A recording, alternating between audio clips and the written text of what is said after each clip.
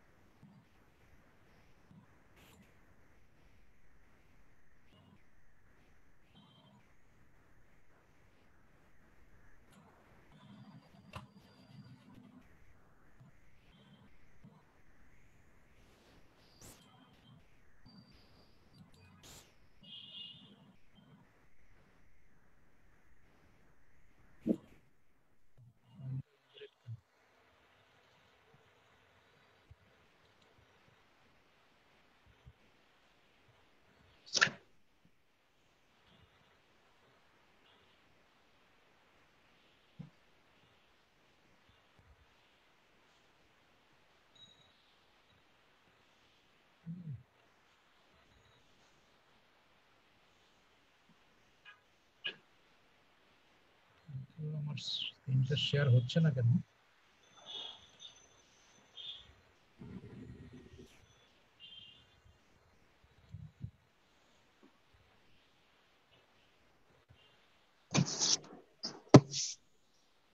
এখন একটু kindly try করেন। স্ক্রিনটা শেয়ার হচ্ছে না তো?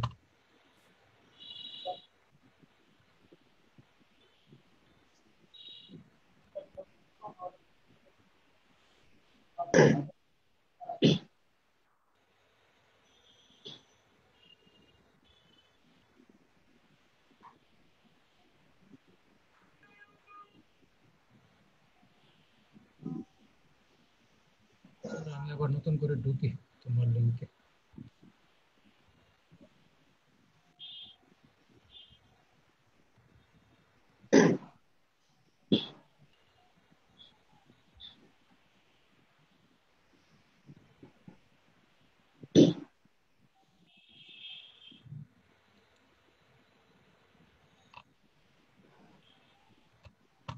তোমার স্ক্রিন কি দেখা যাচ্ছে?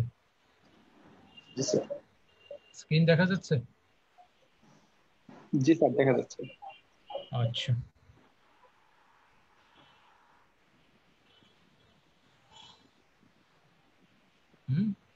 ক্লিয়ার তো নাকি? জি স্যার ক্লিয়ার। ওকে আচ্ছা যারা নাকি আজকে তোমরা আমার সাথে কানেক্টেড হয়েছো, তোমাদের সকলকে আমার পক্ষ থেকে শুভ সন্ধ্যা। এবং যতটুকু শুনেছি তোমরা সবাই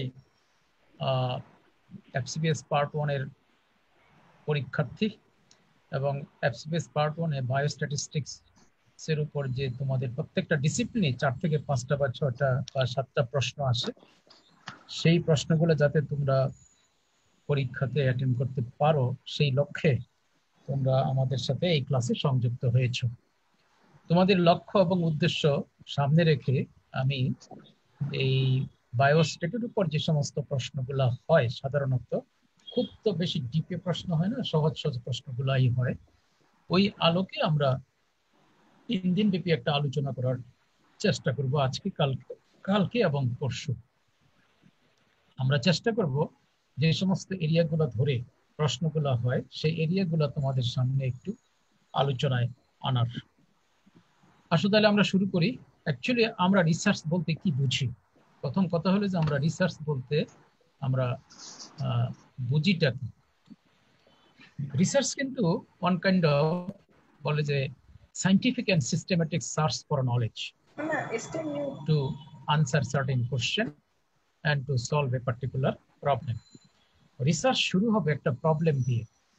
তুমি তোমার প্রফেশনাল লাইফে, পার্সোনাল লাইফে বা সোশ্যাল লাইফে, even in your academic life, তুমি একটা প্রবলেমকে আইডেন্টিফাই করবা। সেই প্রবলেমকে নিয়ে তুমি চিন্তা ভাবনা করবা। চিন্তা ভাবনা করলে পরে সেই প্রবলেমকে কেন্দ্র করে তোমার মাথায় নানা রকমের প্রশ্ন আসবে এবং সেই প্রশ্নের উত্তরটা তুমি জানতে চাইবে। কারণ তুমি যদি প্রশ্নের উত্তরটা জানতে পারো, তাহলে তুমি যে প্রবলেমটা আইডেন্টিফাই করেছো সেই প্রবলেমটাকে তুমি সলভ করতে পারবে।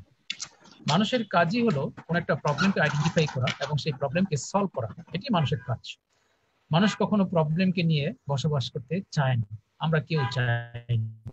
সুতরাং যখনই আমরা একটা প্রবলেমকে দেখব, আমরা সেই প্রবলেমটাকে পিক আপ করবো এবং সেই প্রবলেমটা নিয়ে আমরা ইন্টেলেকচুয়াল ওয়ার্ক করবো, চিন্তা করব, ভাবনা করব। যখন আমরা কোনো একটা প্রবলেমকে নিয়ে ইন্টেলেকচুয়াল ওয়ার্ক করব, তখনই আমাদের মনে নানা ধরনের প্রশ্ন আসবে ওই প্রবলেমটাকে ঘিরে, এবং সেই প্রশ্নগুলো উত্তর আমরা জানতে চাইব, পাওয়ার চেষ্টা করব। কারণ আমি জানি যে প্রশ্নগুলো আমার মাথায় এসেছে সেই প্রশ্নের উত্তর জানতে পারলে আমি আমার এই প্রবলেমটাকে সলভ করতে পারবো। তো যে প্রক্রিয়ার মধ্য দিয়ে আমি আমার কোশ্চেনের উত্তরগুলো পাবো, সেইটাই কিন্তু অ্যাকচুয়ালি রিসার্চ। সুতরাং আর প্রবলেম মানে কি? প্রবলেম হলো এক্সপেকটেশন মাইনাস রিয়ালিটি। তুমি কি প্রত্যাশা করতেছো আর বাস্তবে কি দেখতেছো, এই দুইয়ের মধ্যে গ্যাপটা যদি বেশি হয় তাহলে সেটি একটা প্রবলেম। যেমন খুবই ছোট্ট একটা এক্সাম্পল দিই, তুমি এজ এ ডক্টর একটা পেশেন্টকে তুমি একটা চিকিৎসা দিয়েছো কোনো একটা ডিজিজের, তোমার প্রত্যাশা হলো তোমার চিকিৎসা পেয়ে যেন পেশেন্টটা ভালো হয়ে যাবে, কিন্তু বাস্তবে দেখা গেল পেশেন্টটা ভালো হয় নাই। সুতরাং তোমার এক্সপেকটেশন এবং তোমার রিয়ালিটির মধ্যে কিন্তু একটা গ্যাপ হয়ে গেল, আর এই গ্যাপটাই কিন্তু তোমার প্রবলেম। এখন এটাকে তুমি পিক আপ করে এটা চিন্তা এভাবে করো যে আমি তো আমার মানে কি বলে পেশেন্টটাকে অ্যাকর্ডিং টু দি মানে নর্মস তাকে প্রেসক্রাইব করেছে, তাকে চিকিৎসা দিয়েছে, তাকে ড্রাগ দিয়েছে, কিন্তু পেশেন্টটা ভালো হচ্ছে না কেন? এই যে তোমার মাথায় একটা প্রশ্ন চলে আসে। এখন সেই প্রশ্নের উত্তর তুমি খুঁজো, সেই উত্তর খুঁজে খুঁজে যদি পেয়ে যাও, তখন তুমি তোমার এই প্রবলেমটাকে সলভ করতে পারবে। এটাই হলো অ্যাকচুয়ালি রিসার্চের অ্যাক্টিভিটি। এখন রিসার্চ নানা প্রকার আছে, এগুলো তোমাদের খুব বেশি লাগবে না, তবে রিসার্চের সাথে রিলেটেড কিছু জার্গন আছে, সেই জার্গন গুলাকে তোমাকে একটু বলি। প্রথমে হলো রিসার্চের সাথে রিলেটেড একটা শব্দ, সেটা হলো পপুলেশন। পপুলেশন বলতে আমরা কি বুঝি আর স্যাম্পল বলতে আমরা কি বুঝি? পপুলেশনটা হলো entire group of the study element. Population entire group of the study subjects. একটা ছোট্ট উদাহরণ দিই তোমাকে। মনে করো আমি বাংলাদেশের ডাক্তারদের মেইন ব্লাড প্রেশার কত আমি জানতে চাই, তাহলে তোমার পপুলেশন হবে all doctors of Bangladesh, entire group of the study subjects all doctors of Bangladesh. আমি বাংলাদেশের under 5 year চিলড্রেনদের vitamin A status দেখতে চাই, তার মানে তোমার পপুলেশন হবে all under 5 year children of Bangladesh. আমি বাংলাদেশে এ পর্যন্ত যারা কোভিডে আক্রান্ত হয়েছে, কোভিড আক্রান্ত পেশেন্টদের সাইকোসোমাটিক আসপেক্ট নিয়ে আমি একটা রিসার্চ করতে চাই। আমাদের মানে সাইকোলজিক্যাল কোন প্রকার অ্যাবনর্মালিটিতে ভুগছে কিনা, হ্যাঁ, সাইকিয়াট্রিক কোন অ্যাবনর্মালিটিতে ভুগছে কিনা, মানে সাইকোসোমাটিক হেলথের উপরে আমি একটা রিসার্চ করতে চাই over the COVID-19 affected people's of Bangladesh. তার মানে এই পর্যন্ত আমার দেশে যারা যারা কোভিড-19 আক্রান্ত হয়েছে সকলে তোমার পপুলেশন। যদি তুমি টাইটেলটা এইভাবে সেট করো যে I want to make a research over the mental health status of the COVID-19 affected people's of Bangladesh, আমি কিন্তু সারা ওয়ার্ড বলি নাই, শুধু বাংলাদেশ বলছি। সুতরাং বাংলাদেশের যত কোভিড-19 মানে আক্রান্ত পেশেন্ট সবকটা তোমার পপুলেশন। পপুলেশন সবসময় মানুষ হবে তা কিন্তু না, পপুলেশন কিন্তু ইনএনিমেট অবজেক্ট হতে পারে, পপুলেশন আবার প্রাণীও হতে পারে। তুমি মাছ নিয়ে গবেষণা করতে পারো, সেই ক্ষেত্রে পপুলেশন তোমার হবে ফিশ। এখন এই পপুলেশনটা সাধারণত দেখা যায় যে অনেক বড়, এবং কোন কোন ক্ষেত্রে পপুলেশন হয় ভেরি মানে ইনফিনিট পপুলেশন, বিশাল পপুলেশন, ইনফিনিট পপুলেশন। যেমন তুমি যদি মনে করো যে বঙ্গোপসাগরের মাছের উপর একটা রিসার্চ করবা, বঙ্গোপসাগরের মাছগুলা কেমন, পদ্মার ইলিশ নিয়ে একটা রিসার্চ করো, পদ্মার ইলিশের গুণগত মান কেমন, তার টেস্ট কেমন, তোমার পপুলেশন হবে পদ্মা নদীর সকল ইলিশ। আর এই পদ্মা নদীর সকল ইলিশ কিন্তু একটা ফিনিট পপুলেশন নয়, এটা একটা ইনফিনিট পপুলেশন। তো যেহেতু রিসার্চে most of the time population is very big, sometimes population is very কি বলে infinite. So as a researcher it is not possible to reach each and every unit of the population and to collect data from each and every unit of the population and finally to come to a conclusion. এটা সম্ভব না। সেজন্য আমরা করি কি, part of the population নিয়ে কাজ করি, আর সেই পার্ট অফ দ্য পপুলেশনটাই হলো আমার স্যাম্পল। আমি বাংলাদেশের ডাক্তারদের এভারেজ ব্লাড প্রেশার কত জানতে চাচ্ছি, তাহলে আমার পপুলেশন হলো all doctors of Bangladesh.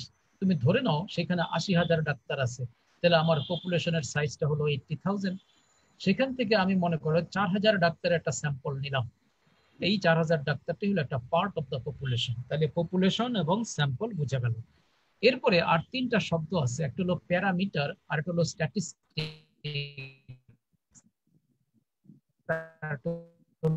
Inferential statistics.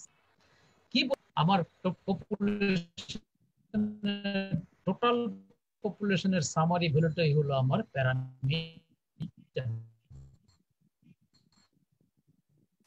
উদাহরণটা তোমাকে আমি এইভাবে দেই, তোমার যদি অল ডক্টরস অফ বাংলাদেশ, আমার বাংলাদেশে 80,000 ডাক্তার আছে, যদি বিষয়টা এরকম হইতো, মনে করো তোমাকে একটা খুবই হাইপোথেটিক্যাল একটা স্বপ্নের এক্সাম্পল দিই। ধরো তোমাকে আল্লাহ তাআলা এমন একটা ক্ষমতা দিল যে তুমি 7 দিনের মধ্যে আমার এই 80,000 ডাক্তারের প্রত্যেকের ব্লাড প্রেশার তুমি একা একা মেজার করে ফেলেছো, একা একা 7 দিনে 80,000 ডাক্তারের ব্লাড প্রেশার মেজার করে ফেলেছো, এবং তুমি হাতে 80,000টা ভ্যালু পেয়েছো। এবার সেই 80,000টা ভ্যালুর একটা মিন করে ফেলো, মনে করো সেই মিনটা হয়েছে 130 millimetre mercury. So this is your parameter, summary value of the total population. কিন্তু আমরা কিন্তু কাজটা এইভাবে করবো না, এটা একটা স্বপ্নের কথা বললাম। আমরা কিন্তু কাজ করবো ওভার এ পার্টিকুলার স্যাম্পল। ধরে নাও আমার স্যাম্পলের মধ্যে 4,000 ডাক্তার আছে, এই 4,000 ডাক্তারের প্রত্যেকের ব্লাড প্রেশার আমি সত্যি সত্যি মেজার করব, করে আমি 4,000টা ভ্যালু পাবো। সেই 4,000টা ভ্যালুর একটা মিন করে ফেলো, মনে করো সেই মিনটা হলো 125 মিলিমিটার মার্কারি। তাহলে এটি হবে আমার স্ট্যাটিস্টিক্স বা summary value of the sample. আরো সহজ কথায় যদি বলি, প্যারামিটার মানে হলো টোটাল পপুলেশন স্ট্যাটাস, আর স্ট্যাটিস্টিক্স মানে হলো স্যাম্পল স্ট্যাটাস। আরো সহজ করে বলি, প্যারামিটার মানে হলো তোমার গোটা পপুলেশন সম্পর্কিত তথ্যটা, আর স্ট্যাটিস্টিক্স মানে হলো আমি স্যাম্পল থেকে যে তথ্যটা পেয়েছি, স্যাম্পলের উপর কাজ করে যে ডাটাটা পেয়েছি, সেই ডাটাটা সেই তথ্যটা হলো আমার অ্যাকচুয়ালি স্যাম্পল স্ট্যাটিস্টিক্স। তাহলে প্যারামিটার হলো summary value of the total population, R statistics হলো summary value of the sample.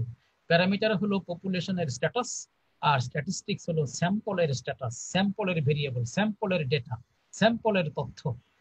এখন একটা প্রশ্ন দাঁড়াইলো, তুমি যখন রিসার্চ করতে শুরু করবা তখন তোমার স্বপ্নের মধ্যে কিন্তু অ্যাকচুয়ালি প্যারামিটার, কারণ তুমি প্যারামিটারকে জানতে চাও।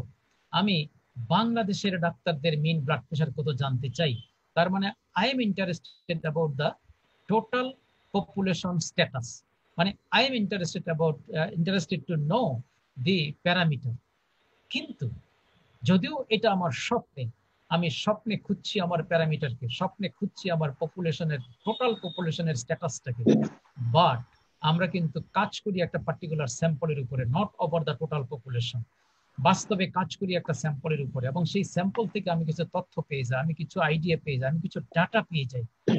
এখন আমার কাজ কি হবে? এখন আমার কাজ হবে, এই যে আমি স্যাম্পল থেকে যে ডাটাটা পেলাম, স্যাম্পল থেকে যে ইনফরমেশনটা পেলাম, সেই ইনফরমেশনের উপর ডিপেন্ড করে ম্যাথামেটিক্যাল প্রসেস ইউটিলাইজ করে, স্ট্যাটিস্টিক্যাল প্রসেস ইউটিলাইজ করে আমি প্রেডিকশন করার চেষ্টা করব যে আমার পপুলেশন প্যারামিটার কি হইতে পারে। এই যে তোমার prediction about the population status, about the population parameter depending on the sample status বা স্যাম্পল ইনফরমেশন বা স্যাম্পল ডেটা, এটাকে বলা হয় ইনফারেন্সিয়াল স্ট্যাটিস্টিক্স। তাহলে এই তিনটা কথা মনে রাখবা, মানে পাঁচটা কথা বলেছি, পপুলেশন, আর হলো স্যাম্পল, আর প্যারামিটার বলেছি, স্ট্যাটিস্টিক্স বলেছি, স্যাম্পল স্ট্যাটিস্টিক্স, আর হলো ইনফারেন্সিয়াল স্ট্যাটিস্টিক্স। দিন শেষে তুমি যখন একটা রিসার্চ করবা, দিন শেষে তুমি কিন্তু এই ইনফারেন্সিয়াল স্ট্যাটিস্টিক্স করতে বাধ্য। কেন বাধ্য?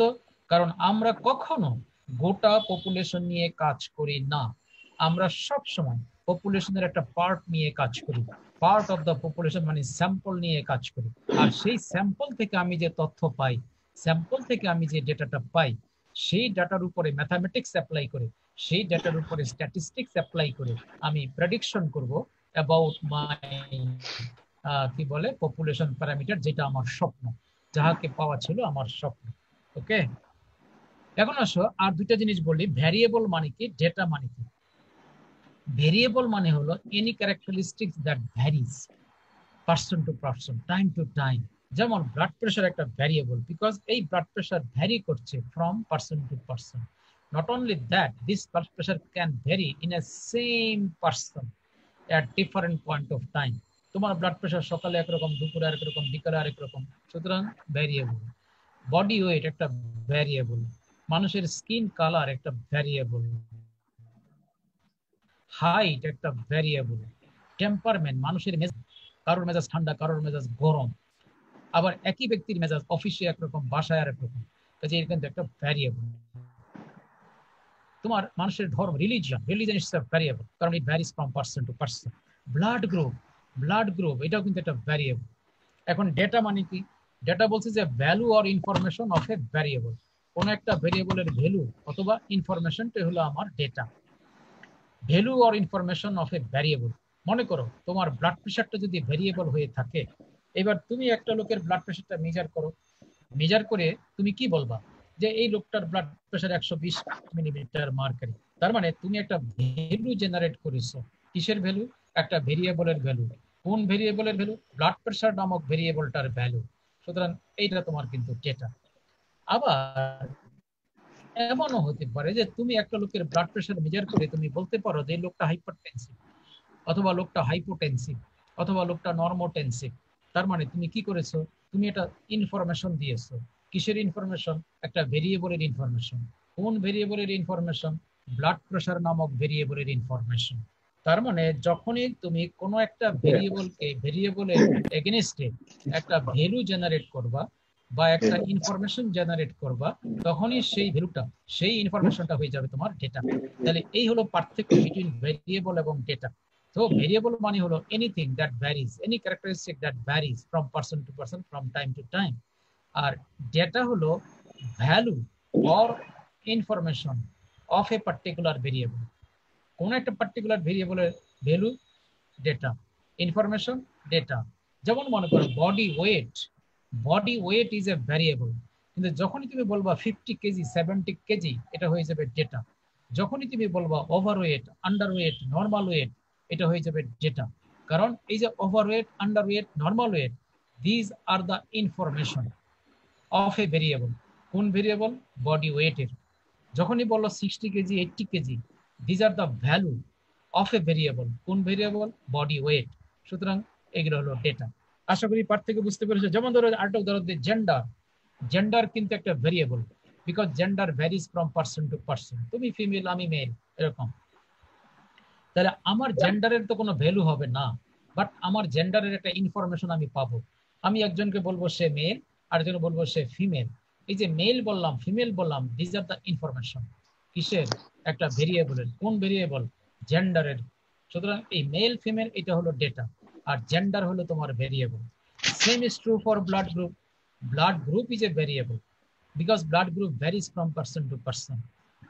But this blood group you can express in terms of information, not in terms of value. Okay? কি বলবা যে এই লোকটার ব্লাড গ্রুপ এ, এই লোকটার ব্লাড গ্রুপ বি, এই লোকটার ব্লাড গ্রুপ সি। তার মানে you are going to express the information of the blood group. এইগুলো হলো তোমার ডেটা। ঠিক আছে?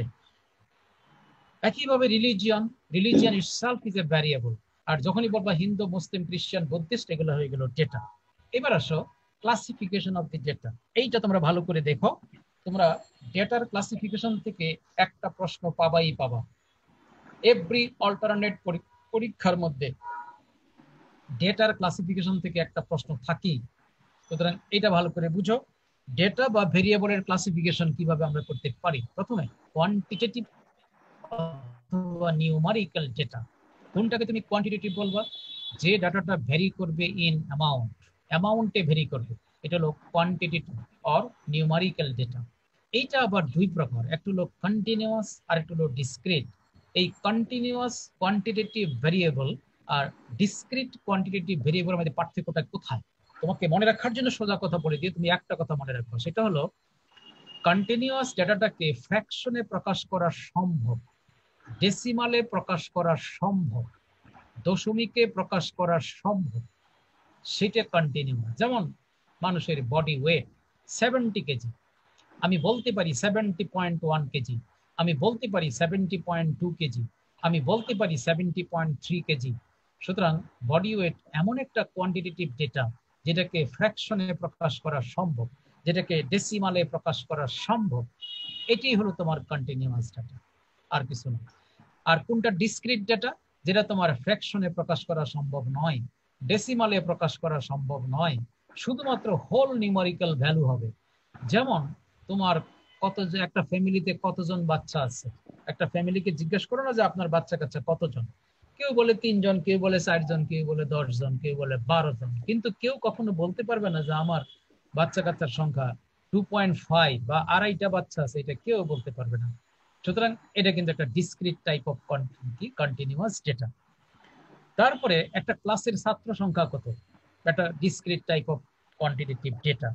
তারপরে তোমার হাসপাতালের বেড সংখ্যা কত, প্রতিদিন আউটডোরে কয়টা পেশেন্ট আসে, প্রতিদিন এই হাসপাতালে কতটা পেশেন্ট মারা যায়, এগুলো সব কিন্তু ডিসক্রিট টাইপ অফ ডেটা।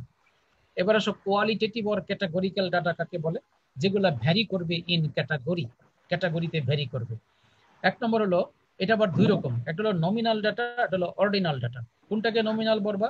যেগুলোকে র্যাঙ্কিং করা যায় না, যে সমস্ত ডাটাগুলোর মধ্যে কোনো র্যাঙ্কিং চলে না, no ranking, no ordering, no ordering, no ranking.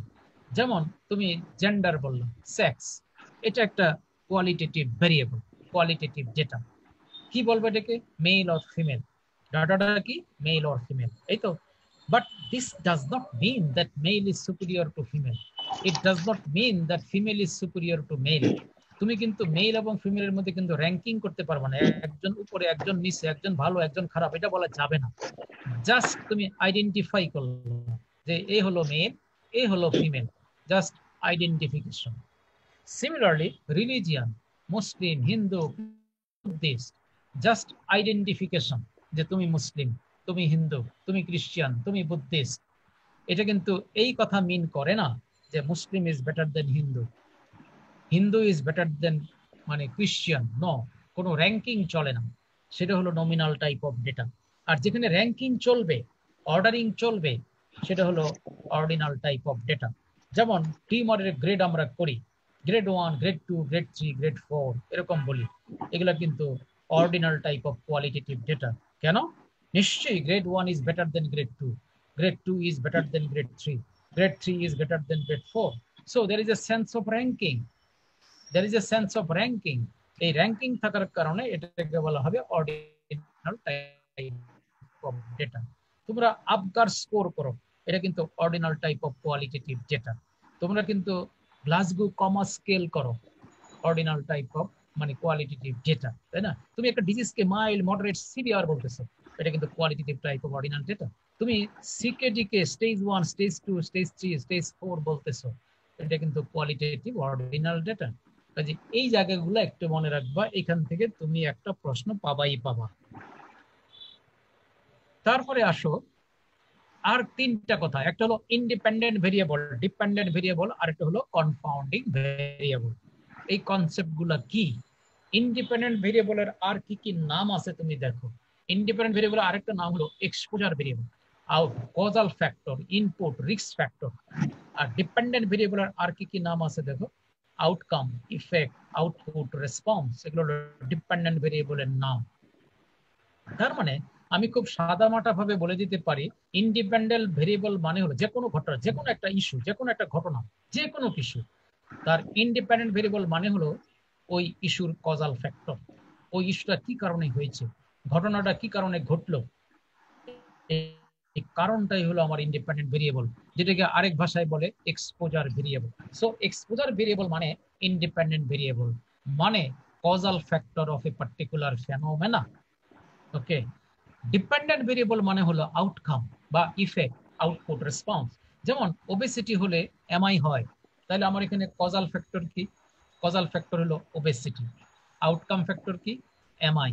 সুতরাং এমআই হবে আমার ডিপেন্ডেন্ট ভেরিয়েবল, আর ওবেসিটি হবে আমার ইন্ডিপেন্ডেন্ট ভেরিয়েবল অথবা এক্সপোজার ভেরিয়েবল। মনে রাখবা রিসার্চে চারটা কথা খুবই প্রচলিত। একটা কথা হলো ইন্ডিপেন্ডেন্ট ভেরিয়েবল অথবা এক্সপোজার, দ্বিতীয় কথা ডিপেন্ডেন্ট ভেরিয়েবল অথবা আউটকাম। এই চারটা কথা খুবই পরিচিত, independent variable or exposure, dependent variable or outcome. ওকে, তাহলে ইন্ডিপেন্ডেন্ট ভেরিয়েবল অর এক্সপোজার মানে হলো causal factor, R dependent variable or outcome মানে হলো আমার ইফেক্টটা কি। যেমন এই উদাহরণটা দিলাম, আমি যদি বলি স্মোকিং করলে ক্যান্সার হয়, তাহলে স্মোকিং আমার কজাল ফ্যাক্টর, ক্যান্সারটা আমার আউটকাম, তাহলে স্মোকিং হবে আমার এক্সপোজার অথবা ইন্ডিপেন্ডেন্ট ভেরিয়েবল, আর ক্যান্সার হবে আমার ডিপেন্ডেন্ট ভেরিয়েবল অথবা আউটকাম। আচ্ছা, এখন মনে করো ওবেসিটি হলে এমআই হয়, এখানে তোমার ইন্ডিপেন্ডেন্ট ভেরিয়েবলটা হলো ওবেসিটি আর ডিপেন্ডেন্ট ভেরিয়েবলটা তোমার MI. Causal factor obesity, effect হলো আমার এমআই। তবে এখন তুমি এই ইস্যুটার উপর একটা রিসার্চ করেছো। মনে করো তুমি হাসপাতালে কার্ডিওলজি ওয়ার্ডে গিয়ে তুমি 500টা এমআই পেশেন্ট নিয়েছো, 500 এমআই পেশেন্ট। এই 500টা এমআই পেশেন্টের প্রত্যেকের বিএমআই ক্যালকুলেট করেছো, করে তুমি দেখেছো এই 500টা এমআই পেশেন্টের প্রত্যেকের মানে ওবেসিটি আছে, তাদের প্রত্যেকের বিএমআই মনে করো 30-র উপরে আছে। 500 এমআই পেশেন্ট, প্রত্যেকটা এমআই পেশেন্ট আমার ওবেজ, এমন একটা অবজারভেশন আমি যদি পেয়ে যাই, আমি কিন্তু কনফিডেন্টলি বলে ফেলবো যে yes, possibly there is an association between obesity and MI. যখন তুমি এই কথাটা বলে ফেললা, কনক্লুশন করে ফেললা যে obesity is a risk factor for MI, এই কথা তুমি বলে ফেলেছো, এই তোমার রিসার্চের আউটকামটা যদি কোনো মোটা লোকের চোখে পড়ে, তাহলে সেই মোটা লোকটা কিন্তু আতঙ্কিত হয়ে যাবে। আতঙ্কিত হয়ে সেই লোকটা চাইলে কিন্তু তুমি রিসার্চটা কিভাবে করেছো সেই মানে তোমার রিসার্চের ভিতরে ঢুকে একটু দেখতে পারে, যে দেখি তো এই ভদ্রলোক রিসার্চটাকে ঠিক মতো করেছে কিনা। তো মনে করো সেই লোকটা তোমার রিসার্চের ভিতরে ঢুকলো, ঢুকে দেখলো তুমি যে 500 এমআই পেশেন্টের উপরে রিসার্চটা করেছো, এই 500 এমআই পেশেন্টের প্রত্যেকেরই ছিল আনকন্ট্রোল হাইপারটেনশন এবং আনকন্ট্রোল ডায়াবেটিস মেলাইটাস। এইবার কিন্তু সেই লোকটা তোমাকে চ্যালেঞ্জ করবে, বলবে যে ডাক্তার সাহেব আপনি যে বলেছেন এই 500টা লোকের এমআই হয়েছে ডিউ টু ওবেসিটি, এটা কি সত্য? এই লোকদের এমআই কি হাইপারটেনশনের জন্য হতে পারে না? এই লোকদের এমআই কি ডায়াবেটিসের জন্য হতে পারে না? ইয়েস, পারে। যখন এরকম একটা প্রশ্নের সম্মুখীন তুমি হয়ে যাবা, তখন তুমি কিন্তু তোমার কনফিডেন্স হারিয়ে ফেলবে। তুমি যে কনফিডেন্স দিয়ে বলেছিলা যে obesity is a risk factor for MI, এখন কিন্তু তোমার আর সেই কনফিডেন্স নাই। এখন তুমি চিন্তা করবো ওকে হতেও তো পারে, আমি তো এইভাবে চিন্তা করি নাই যে আমার এই পেশেন্ট গুলার যে ডায়াবেটিস আছে, হাইপারটেনশন আছে, এর কারণেও তো তার ওবেসিটি হতে পারে, আমি তো এটা খেয়াল করি নাই। তাহলে এখন কিন্তু তুমি আর কনফিডেন্টলি বলতে পারবে না যে ওবেসিটির জন্য এই 500টা রোগীর এমআই হয়েছে ডিউ টু ওবেসিটি, এই কথাটা আর বলতে পারবা না। এই যে তুমি কনফিডেন্স লস করলা, কেন, কার জন্য? It is because of the hypertension, because of the diabetes mellitus, and these two variable will be considered as the confounding variable between obesity and MI. সুতরাং কনফাউন্ডিং ভেরিয়েবলের কাজটি হলো একটা ভেজাল লাগিয়ে দেওয়া। So কনফাউন্ডিং variables R any variable other than my proposed independent variable that can influence my proposed dependent variable. আমার যেটা প্রস্তাবিত ইন্ডিপেন্ডেন্ট ভেরিয়েবল, আমার সেই প্রস্তাবিত ইন্ডিপেন্ডেন্ট ভেরিয়েবল ছাড়া যদি আর কোনো ভেরিয়েবল থেকে থাকে যাহারা আমার প্রস্তাবিত ডিপেন্ডেন্ট ভেরিয়েবলকে ইনফ্লুয়েন্স করতে পারে, তাহারাই হবে আমার কনফাউন্ড ভেরিয়েবল। কনফাউন্ডিং ভেরিয়েবল সম্পর্কে কি অর্থ? তুমি যদি সত্যি সত্যি ওবেসিটির সাথে এমআই এর কোনো সম্পর্ক আছে কিনা জানতে চাও, তাহলে তোমার প্রথম কাজ হবে লেখাপড়া করে, ব্যাপক আর্টিকেল জার্নাল পড়ে খুঁজে বের করা যে তোমার এই প্রস্তাবিত independent variable that means obesity আর তোমার এই প্রস্তাবিত dependent variable, that means MI, এই দুইয়ের মধ্যে আর কোনো থার্ড পার্টি আছে কিনা, মানে কোনো কনফাউন্ডিং ভেরিয়েবল আছে কিনা। যদি থেকে থাকে তাহলে সেই সমস্ত কনফাউন্ডিং ভেরিয়েবলকে অ্যাভয়েড করে, এক্সক্লুড করে তোমাকে কাজ করতে হবে, তবেই তুমি ওবেসিটির সাথে এমআই এর সম্পর্ক, সত্যি সত্যি সম্পর্কটা খুঁজে পাবো। তো আমরা সাধারণত রিসার্চের লাইনে যখন আমরা পেশেন্ট সিলেকশন করি ফর রিসার্চ, তখন আমাদের একটা এক্সক্লুশন ক্রাইটেরিয়া নামে একটা ক্রাইটেরিয়া থাকে, মানে যে সমস্ত জিনিসগুলো থাকলে আমি এই পেশেন্টটাকে আমার রিসার্চে এনরোল করব না। সেই exclusion criteria in fact usually determine depending on the confounding variable. Confounding variable এর উপর ডিপেন্ড করে তুমি এই এক্সক্লুশন ক্রাইটেরিয়া গুলোকে তুমি কি বলে ডিসাইড করবা, ঠিক আছে।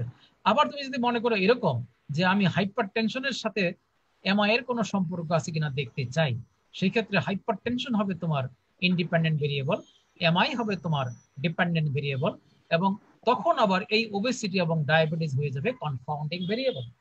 আবার যদি এরকম মনে করো যে আমি ডায়াবেটিসের সাথে এমআই এর সম্পর্ক আছে কিনা দেখতে চাই, তাহলে ডায়াবেটিস হবে তোমার ইন্ডিপেন্ডেন্ট ভেরিয়েবল, এমআই হবে তোমার ডিপেন্ডেন্ট ভেরিয়েবল, আর হাইপারটেনশন ওবেসিটি হয়ে যাবে তোমার কনফাউন্ডিং ভেরিয়েবল। এই হলো কনসেপ্ট। ডিকোটোমাস ডাটা বা বাইনারি ডাটা বলে একটা কথা আছে।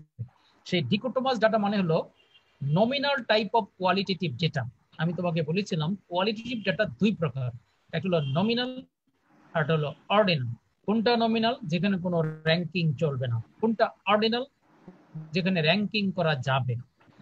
তো ডিকোটোমাস বাইনারি, ডিকোটোমাস ডাটা অথবা বাইনারি ডাটা মানে হলো nominal type of qualitative data where there is only two type of category. Nominal type of qualitative data having only two category, মনে রাখবা। তার মানে gender, it's a qualitative data, it's a nominal data, এবং আমার এই জেন্ডারের মাত্র দুইটা expression, either mail অথবা female. So gender is a qualitative data, gender is a nominal data, gender is a ডাইকোটোমাস data অথবা বাইনারি ডাটা। ঠিক একইভাবে স্টেট অফ প্রেগন্যান্সি, একটা লোকের প্রেগন্যান্সি টেস্ট করলাম মহিলা, তাহলে কি হবে? আইদার সে পজিটিভ হবে অথবা নেগেটিভ হবে। So state of pregnancy it's a qualitative data.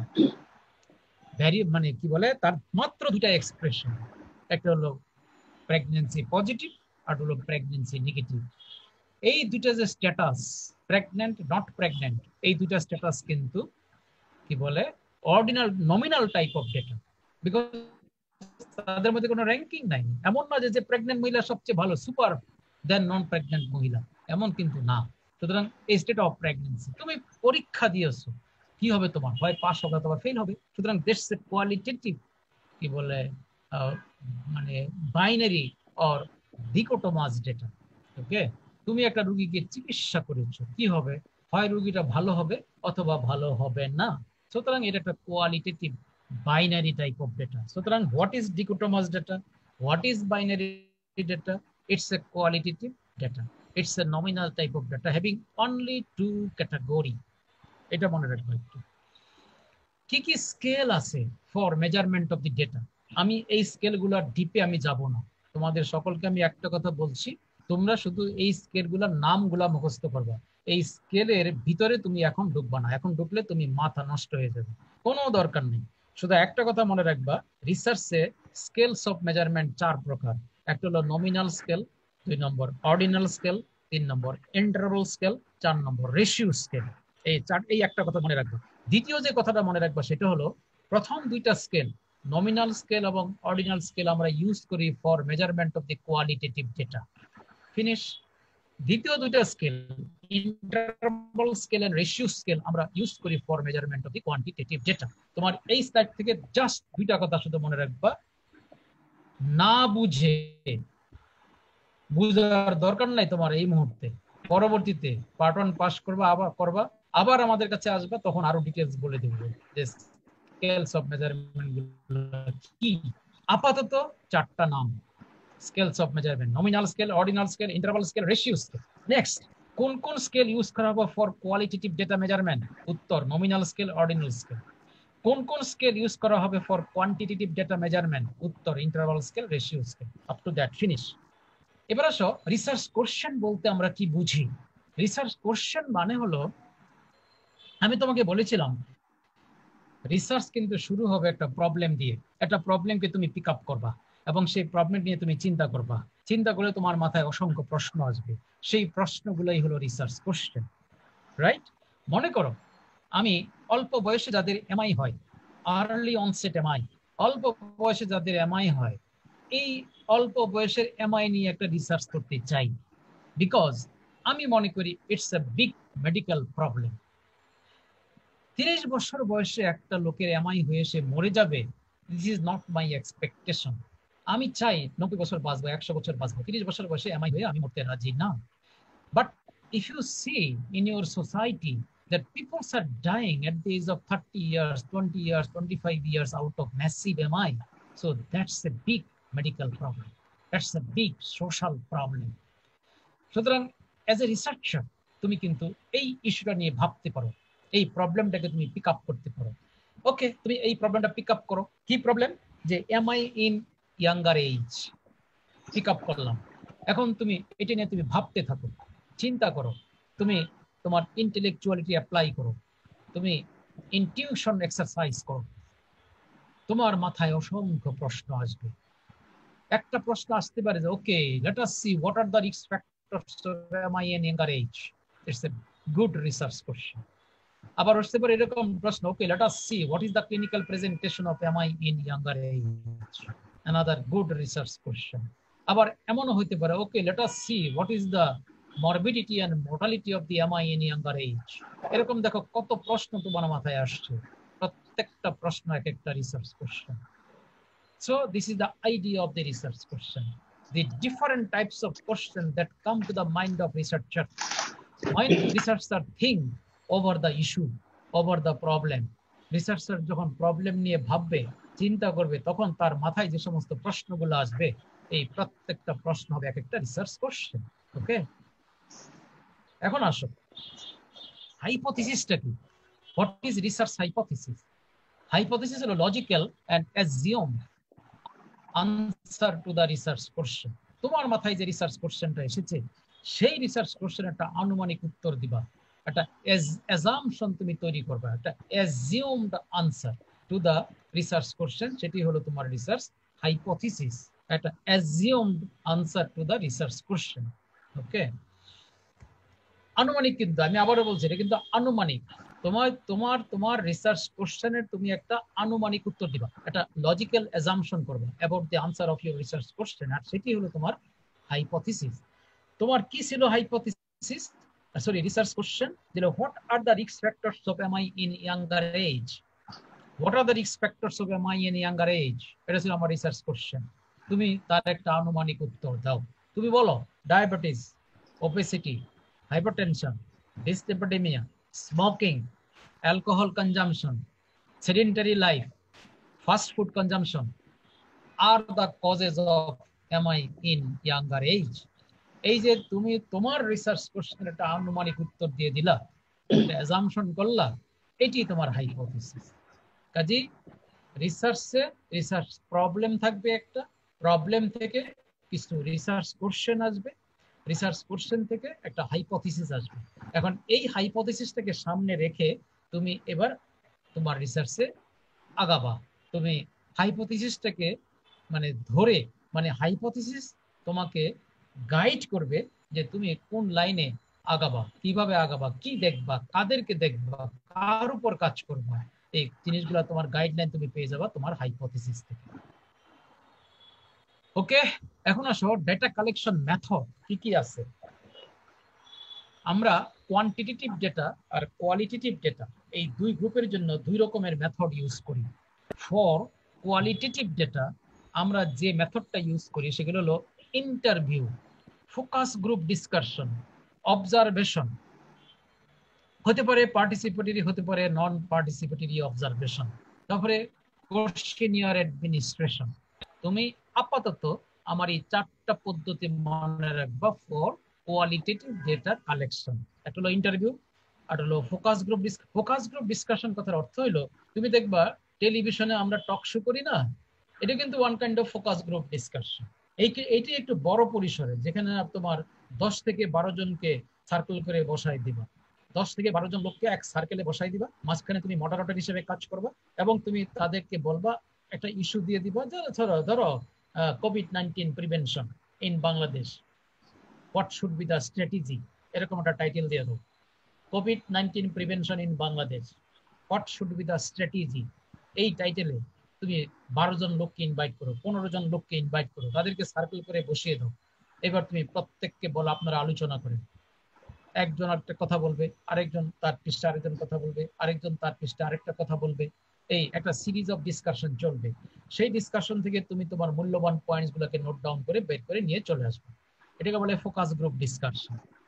আর হলো observation, participatory or non-participatory observation, আর হলো questionnaire administration। এই 4টা method for qualitative data collection. Come to the qualitative data collection. Okay,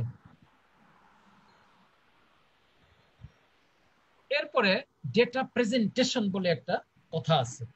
data present, আর আরেকটা জিনিস যেটা আছে কোয়ান্টিটেটিভ ডেটা, মানে কালেকশনের জন্য আমরা সাধারণত মেজারমেন্ট করে থাকি, মেজারমেন্ট কাউন্টিং, এগুলো ফর কোয়ান্টিটেটিভ ডেটা কালেকশন। তো এখন আসো ডেটা প্রেজেন্টেশন আমরা কিভাবে করি। ডাটা প্রেজেন্টেশন করার আমার 3টা পদ্ধতি আছে। একটা হলো টেবিল করতে পারি, আর হলো গ্রাফ করতে পারি, আর হলো ডায়াগ্রাম করতে পারি।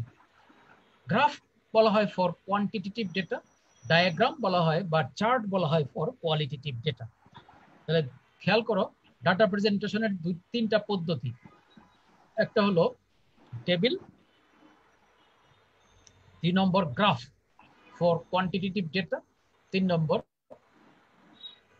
Chart oblique diagram for qualitative data. Table হতে পারে frequency table, contingency table, cross table, এরকম হতে পারে। তাহলে এই 3টা পদ্ধতি হলো ডাটা প্রেজেন্টেশনের জন্য। তো তুমি একটু দেখো ফর কোয়ান্টিটেটিভ ডাটা প্রেজেন্টেশন কোন কোন মানে আমরা গ্রাফ গুলা ব্যবহার করি। ফর কোয়ান্টিটেটিভ ডাটা প্রেজেন্টেশন কোন কোন গ্রাফ আমরা ব্যবহার করি। এই যে কতগুলো নাম তোমার সামনে হাজির করে দিলাম, histogram, frequency polygon, frequency curve, line chart, scatter diagram, box plot অথবা বলে box whisker plot, ogive, cumulative frequency curve, stem and leaf plot.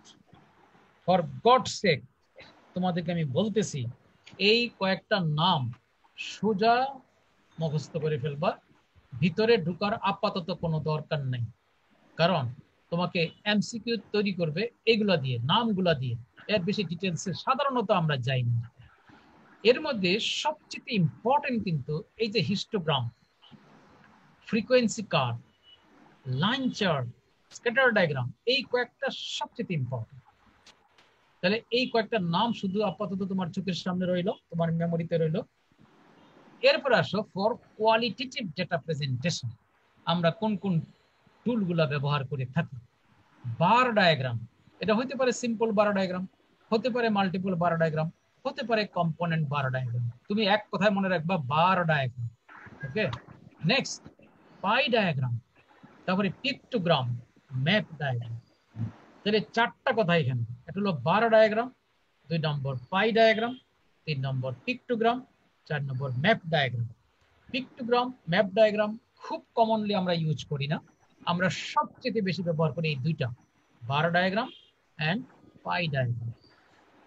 তাহলে তুমি মেথডস অফ ডাটা প্রেজেন্টেশন যদি আরো সহজ করে মনে রাখতে চাও, তাহলে তুমি শুধু কোয়ালিটেটিভ ডাটা প্রেজেন্টেশনের মেথডগুলো মনে রাখো, আর কোয়ান্টিটেটিভটা তুমি মনে থাকলে ভালো, না থাকলে নাই, তুমি বাই এক্সক্লুশন ক্রাইটেরিয়া করে তুমি এমসিকিউটা অ্যাটেম্প করতে পারবা, একদম কারেক্টলি আনসার করতে পারবা। মনে রাখবা for quantitative data presentation this histogram is the most common tool. Next to the histogram এই যে স্ক্যাটার ডায়াগ্রাম, এই দুটো হলো সবচেয়ে common, histogram and scatter diagram most common টুল 2টা। আর for qualitative data presentation most common টুল 2টা, একটা হলো বার ডায়াগ্রাম, আর হলো পাই ডায়াগ্রাম। এইটা তুমি মনে রাখবা। এই 2টাকে মিক্স আপ করে আমরা এমসিকিউ তৈরি করে তোমাদের সামনে হাজির করি পরীক্ষার টেবিলে। ওকে, এখন আসো স্যাম্পলিং নিয়ে একটু কথা বলি। আমরা বলেছি যে পপুলেশন, স্যাম্পল, এই দুটো কথা আমি বলেছি, পপুলেশন অ্যান্ড স্যাম্পল। স্যাম্পলিং নিয়ে একটু কথা বলি। What is sampling technique? The process of selecting sample from the population. Population থেকে তুমি একটা স্যাম্পল কিভাবে সিলেক্ট করবা, এটি তোমার স্যাম্পলিং টেকনিক। কত রকমের স্যাম্পলিং টেকনিক আছে? র্যান্ডম স্যাম্পলিং, যার আরেক নাম প্রবাবিলিটি স্যাম্পলিং।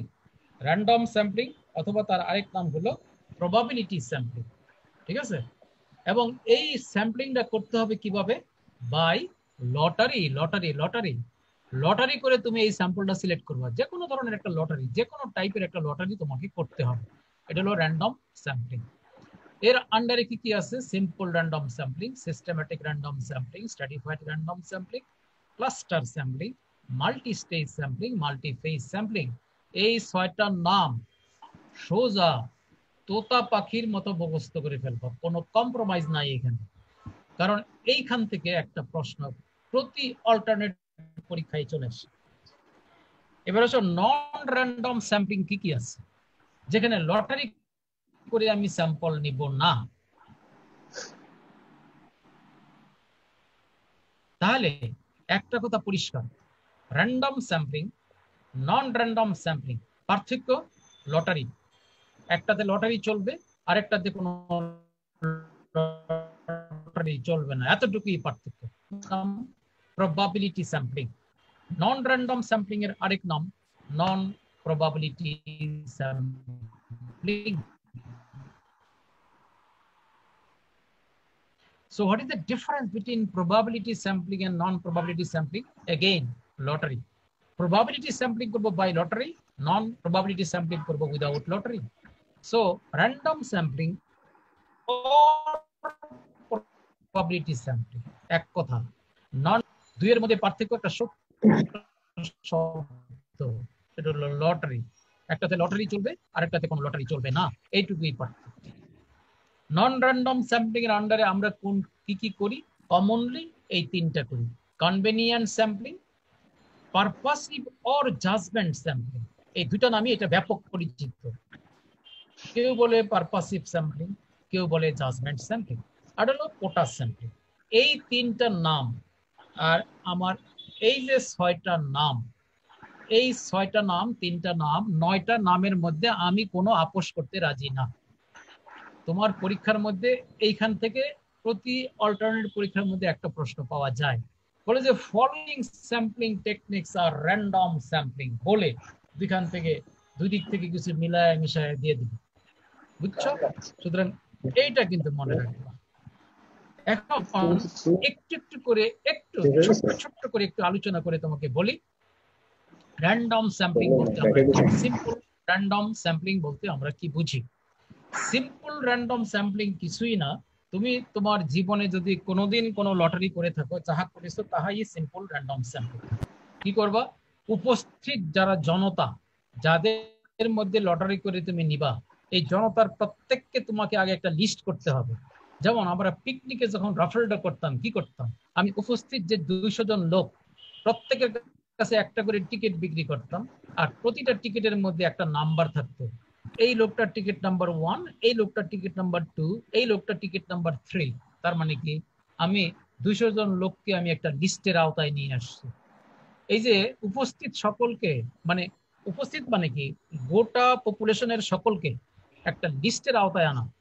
তোমার তোমার তোমার পিকনিকের যে রাফেল ড্র করো, সেই রাফেল ড্রতে যারা উপস্থিত 200 জন লোক, এই 200 জন লোক তোমার কিন্তু পপুলেশন। এই 200 জন লোক থেকে তুমি 5 জন লোক সিলেক্ট করবা লটারি করে, এবং তাদেরকে পুরস্কার দিবা।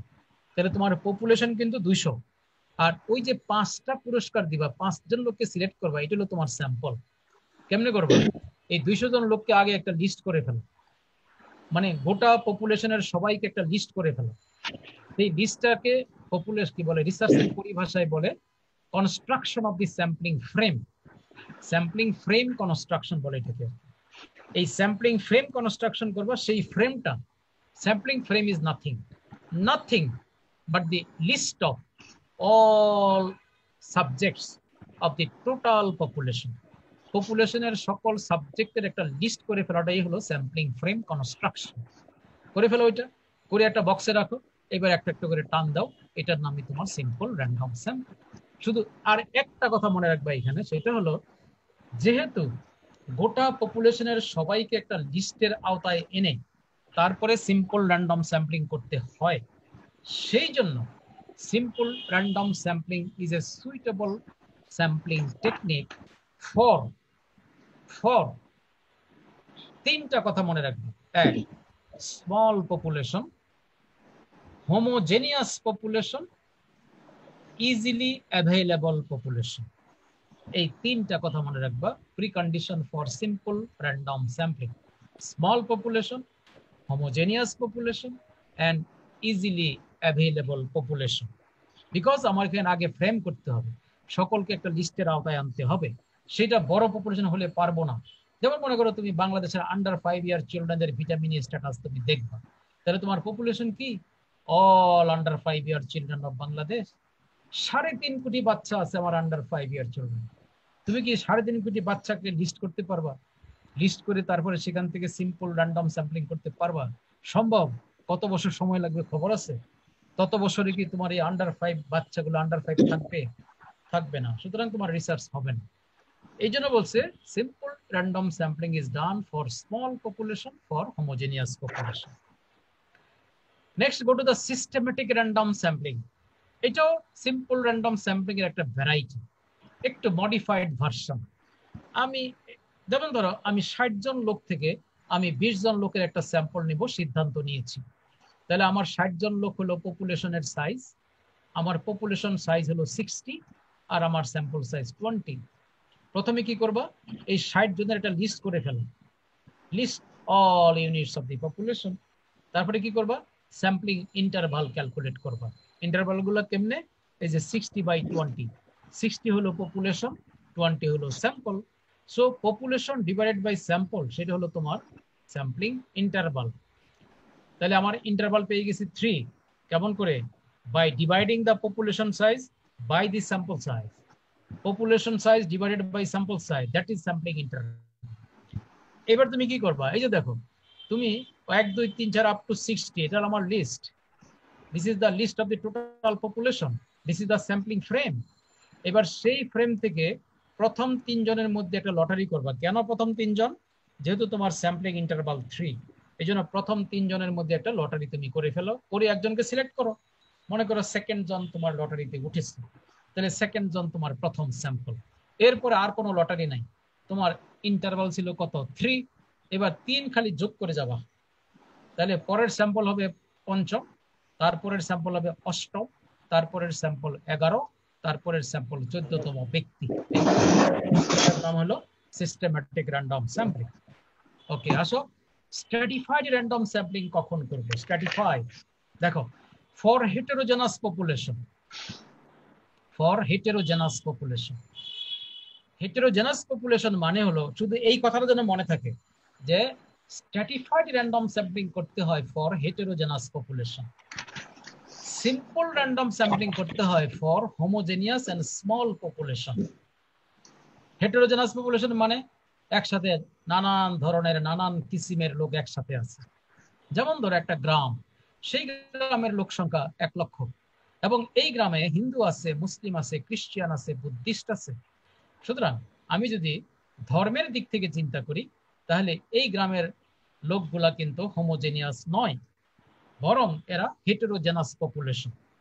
ওকে, এরকম একটা হেটেরোজেনাস পপুলেশন থেকে আমি যদি সিম্পল র্যান্ডম স্যাম্পলিং করে কিছু লোক সিলেক্ট করি, তাহলে কিন্তু এমনও হতে পারে যে আমার প্রত্যেকটা লটারির টানে টানে মুসলিম চলে এসেছে। আমার 100টা টান দিয়েছি, 100টাই মুসলিম আসছে। তার মানে তোমার সিলেক্টেড স্যাম্পলটা কিন্তু পপুলেশনকে রিপ্রেজেন্ট করতে পারলো না, পপুলেশনকে রিপ্রেজেন্ট করতে পারলো না। যেহেতু পপুলেশন রিপ্রেজেন্ট করতে পারলো না, তোমার সিলেক্টেড স্যাম্পলটা কিন্তু রিপ্রেজেন্টেটিভ স্যাম্পল হইল না। সুতরাং কথা শুধু একটা মনে রাখবা, সেটা হলো হেটেরোজেনাস পপুলেশনে যদি আমরা সিম্পল র্যান্ডম স্যাম্পলিং করি, তাহলে কি কে ভাই এত সাউন্ড করতেছেন? সাউন্ডটা বন্ধ করেন। হেটেরোজেনাস পপুলেশনে যদি আমরা সিম্পল র্যান্ডম স্যাম্পলিং করি তাহলে আমাদের একটা নন রিপ্রেজেন্টেটিভ স্যাম্পল সিলেক্ট হয়ে যাওয়ার একটা সম্ভাবনা থাকে। So you have to do stratified random sampling. কি করবা? গোটা পপুলেশনকে কতগুলা হোমোজেনিয়াস ক্যাটাগরিতে ভাগ করে ফেলবা, আর এই প্রতিটা ক্যাটাগরির নাম দিবা এক একটা স্ট্রেটা।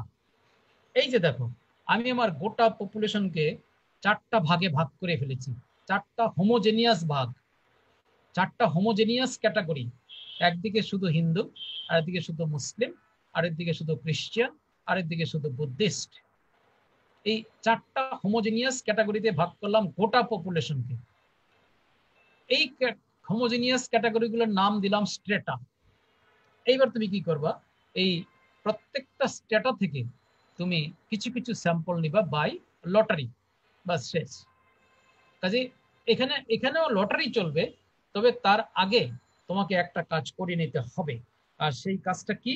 সেই কাজটা হলো যে তোমাকে স্ট্রেটা করতে হবে, মানে গোটা পপুলেশনকে কতগুলো ছোট ছোট মানে হোমোজেনিয়াস ক্যাটাগরিতে ভাগ করে স্ট্রেটা করতে হবে। দেন প্রতিটা স্ট্রেটা থেকে লটারি করে নিবা। এটি হলো stratified random sampling. Next go to the cluster sampling. কি করবা দেখো, ক্লাস্টার স্যাম্পলিং এ বলছে যে গোটা পপুলেশনকে তুমি কতগুলো ছোট ছোট ক্লাস্টারে ভাগ করে ফেলবা, ছোট ছোট ক্লাস্টারে ভাগ করে ফেলবা। আর সেই ক্লাস্টার গুলো থেকে পরে আমরা লটারি করব। যেমন একটা উদাহরণ তোমাকে আমি দেই।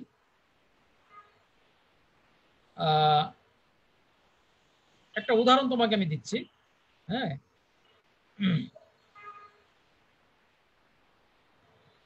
একটা উদাহরণ তোমাকে দিচ্ছি। মনে করো আমি ঢাকা শহরের গার্মেন্টস ওয়ার্কারদের উপর একটা রিসার্চ করব।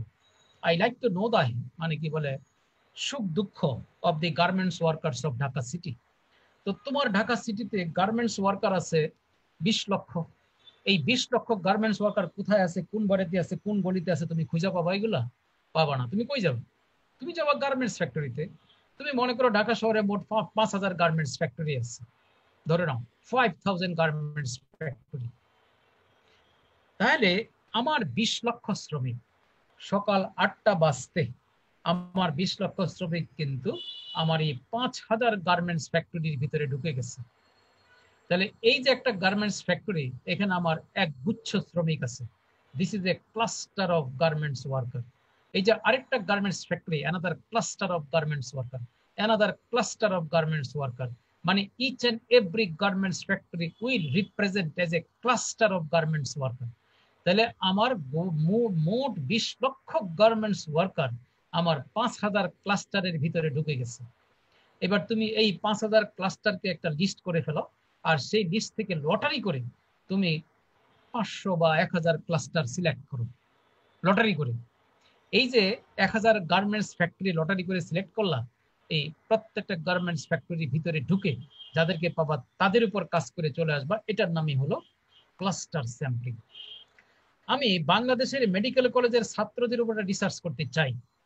এই ছাত্রদের অপিনিয়ন জানতে চাই about the health delivery system of Bangladesh. আমি কিন্তু চাইলে ক্লাস্টার স্যাম্পলিং করতে পারি, কারণ আমার এখানে পপুলেশন হইল all medical college students of Bangladesh. আমি যদি ক্লাস্টার স্যাম্পলিং করতে চাই তাহলে আমি এক একটা মেডিকেল কলেজকে এক একটা ক্লাস্টার ধরবো। ধরে আমি মেডিকেল কলেজ মনে করো সব মিলায় 100টা আছে, সরকারি বেসরকারি। এই 100টার মধ্যে লটারি করে আমি 30টা বা 20টা মেডিকেল কলেজ সিলেক্ট করে কাজ করে চলে আসবো। Cluster sampling. Multi stage sampling মানে sampling done stage by stage. ধরো আমি বাংলাদেশের আন্ডার 5 ইয়ার চিলড্রেনের উপর একটা ভিটামিন এ স্ট্যাটাস দেখবো। বাংলাদেশের আন্ডার 5 ইয়ার চিলড্রেনদের উপরে ভিটামিন এ স্ট্যাটাসটা আমি দেখবো। তাহলে আমার পপুলেশন হলো all under 5 year children of Bangladesh, সারা বাংলাদেশের অল আন্ডার 5 ইয়ার চিলড্রেন। তুমি কিভাবে ক্লাস স্যাম্পলিং করবা? স্টেজ বাই স্টেজ, এরিয়া ধরে ধরে। প্রথমে সারা বাংলাদেশকে 8টা ডিভিশনে ভাগ করো, 8টা ডিভিশনের নাম লেখো, লটারি করো, 2টা বা 3টা ডিভিশন সিলেক্ট করো। First stage complete. এরপরে সেকেন্ড স্টেজে যে ডিভিশনগুলো লটারিতে উঠলো সেই ডিভিশনের ভিতরে ঢুকে জেলা ধরে ধরে লটারি করে কিছু জেলা নিবা। এটা হলো সেকেন্ড স্টেজ। এরপরে যে জেলাগুলো লটারিতে উঠলো তার ভিতরে গিয়ে উপজেলা ধরে লটারি করে কিছু উপজেলা নিবা, তারপরে ইউনিয়ন ধরে লটারি করবা, তারপরে ওয়ার্ড ধরে লটারি করবা, তারপরে ভিলেজ ধরে লটারি করবা। আলটিমেটলি তুমি মনে করো 20,000, 25,000, 30,000 গ্রামে চলে গেলা, 20,000 গ্রাম সিলেক্ট হয়ে গেল। এবার এই 20,000 গ্রামের ভিতরে যাবা, প্রত্যেকটা গ্রামে যাবা, ডোর টু ডোর যাবা, গিয়ে আন্ডার 5 ইয়ার চিলড্রেনের উপর কাজ করে চলে আসবা। এটা হলো মাল্টি স্টেজ স্যাম্পলিং। বড় বড় কাজ করলে এইভাবে করা হয়।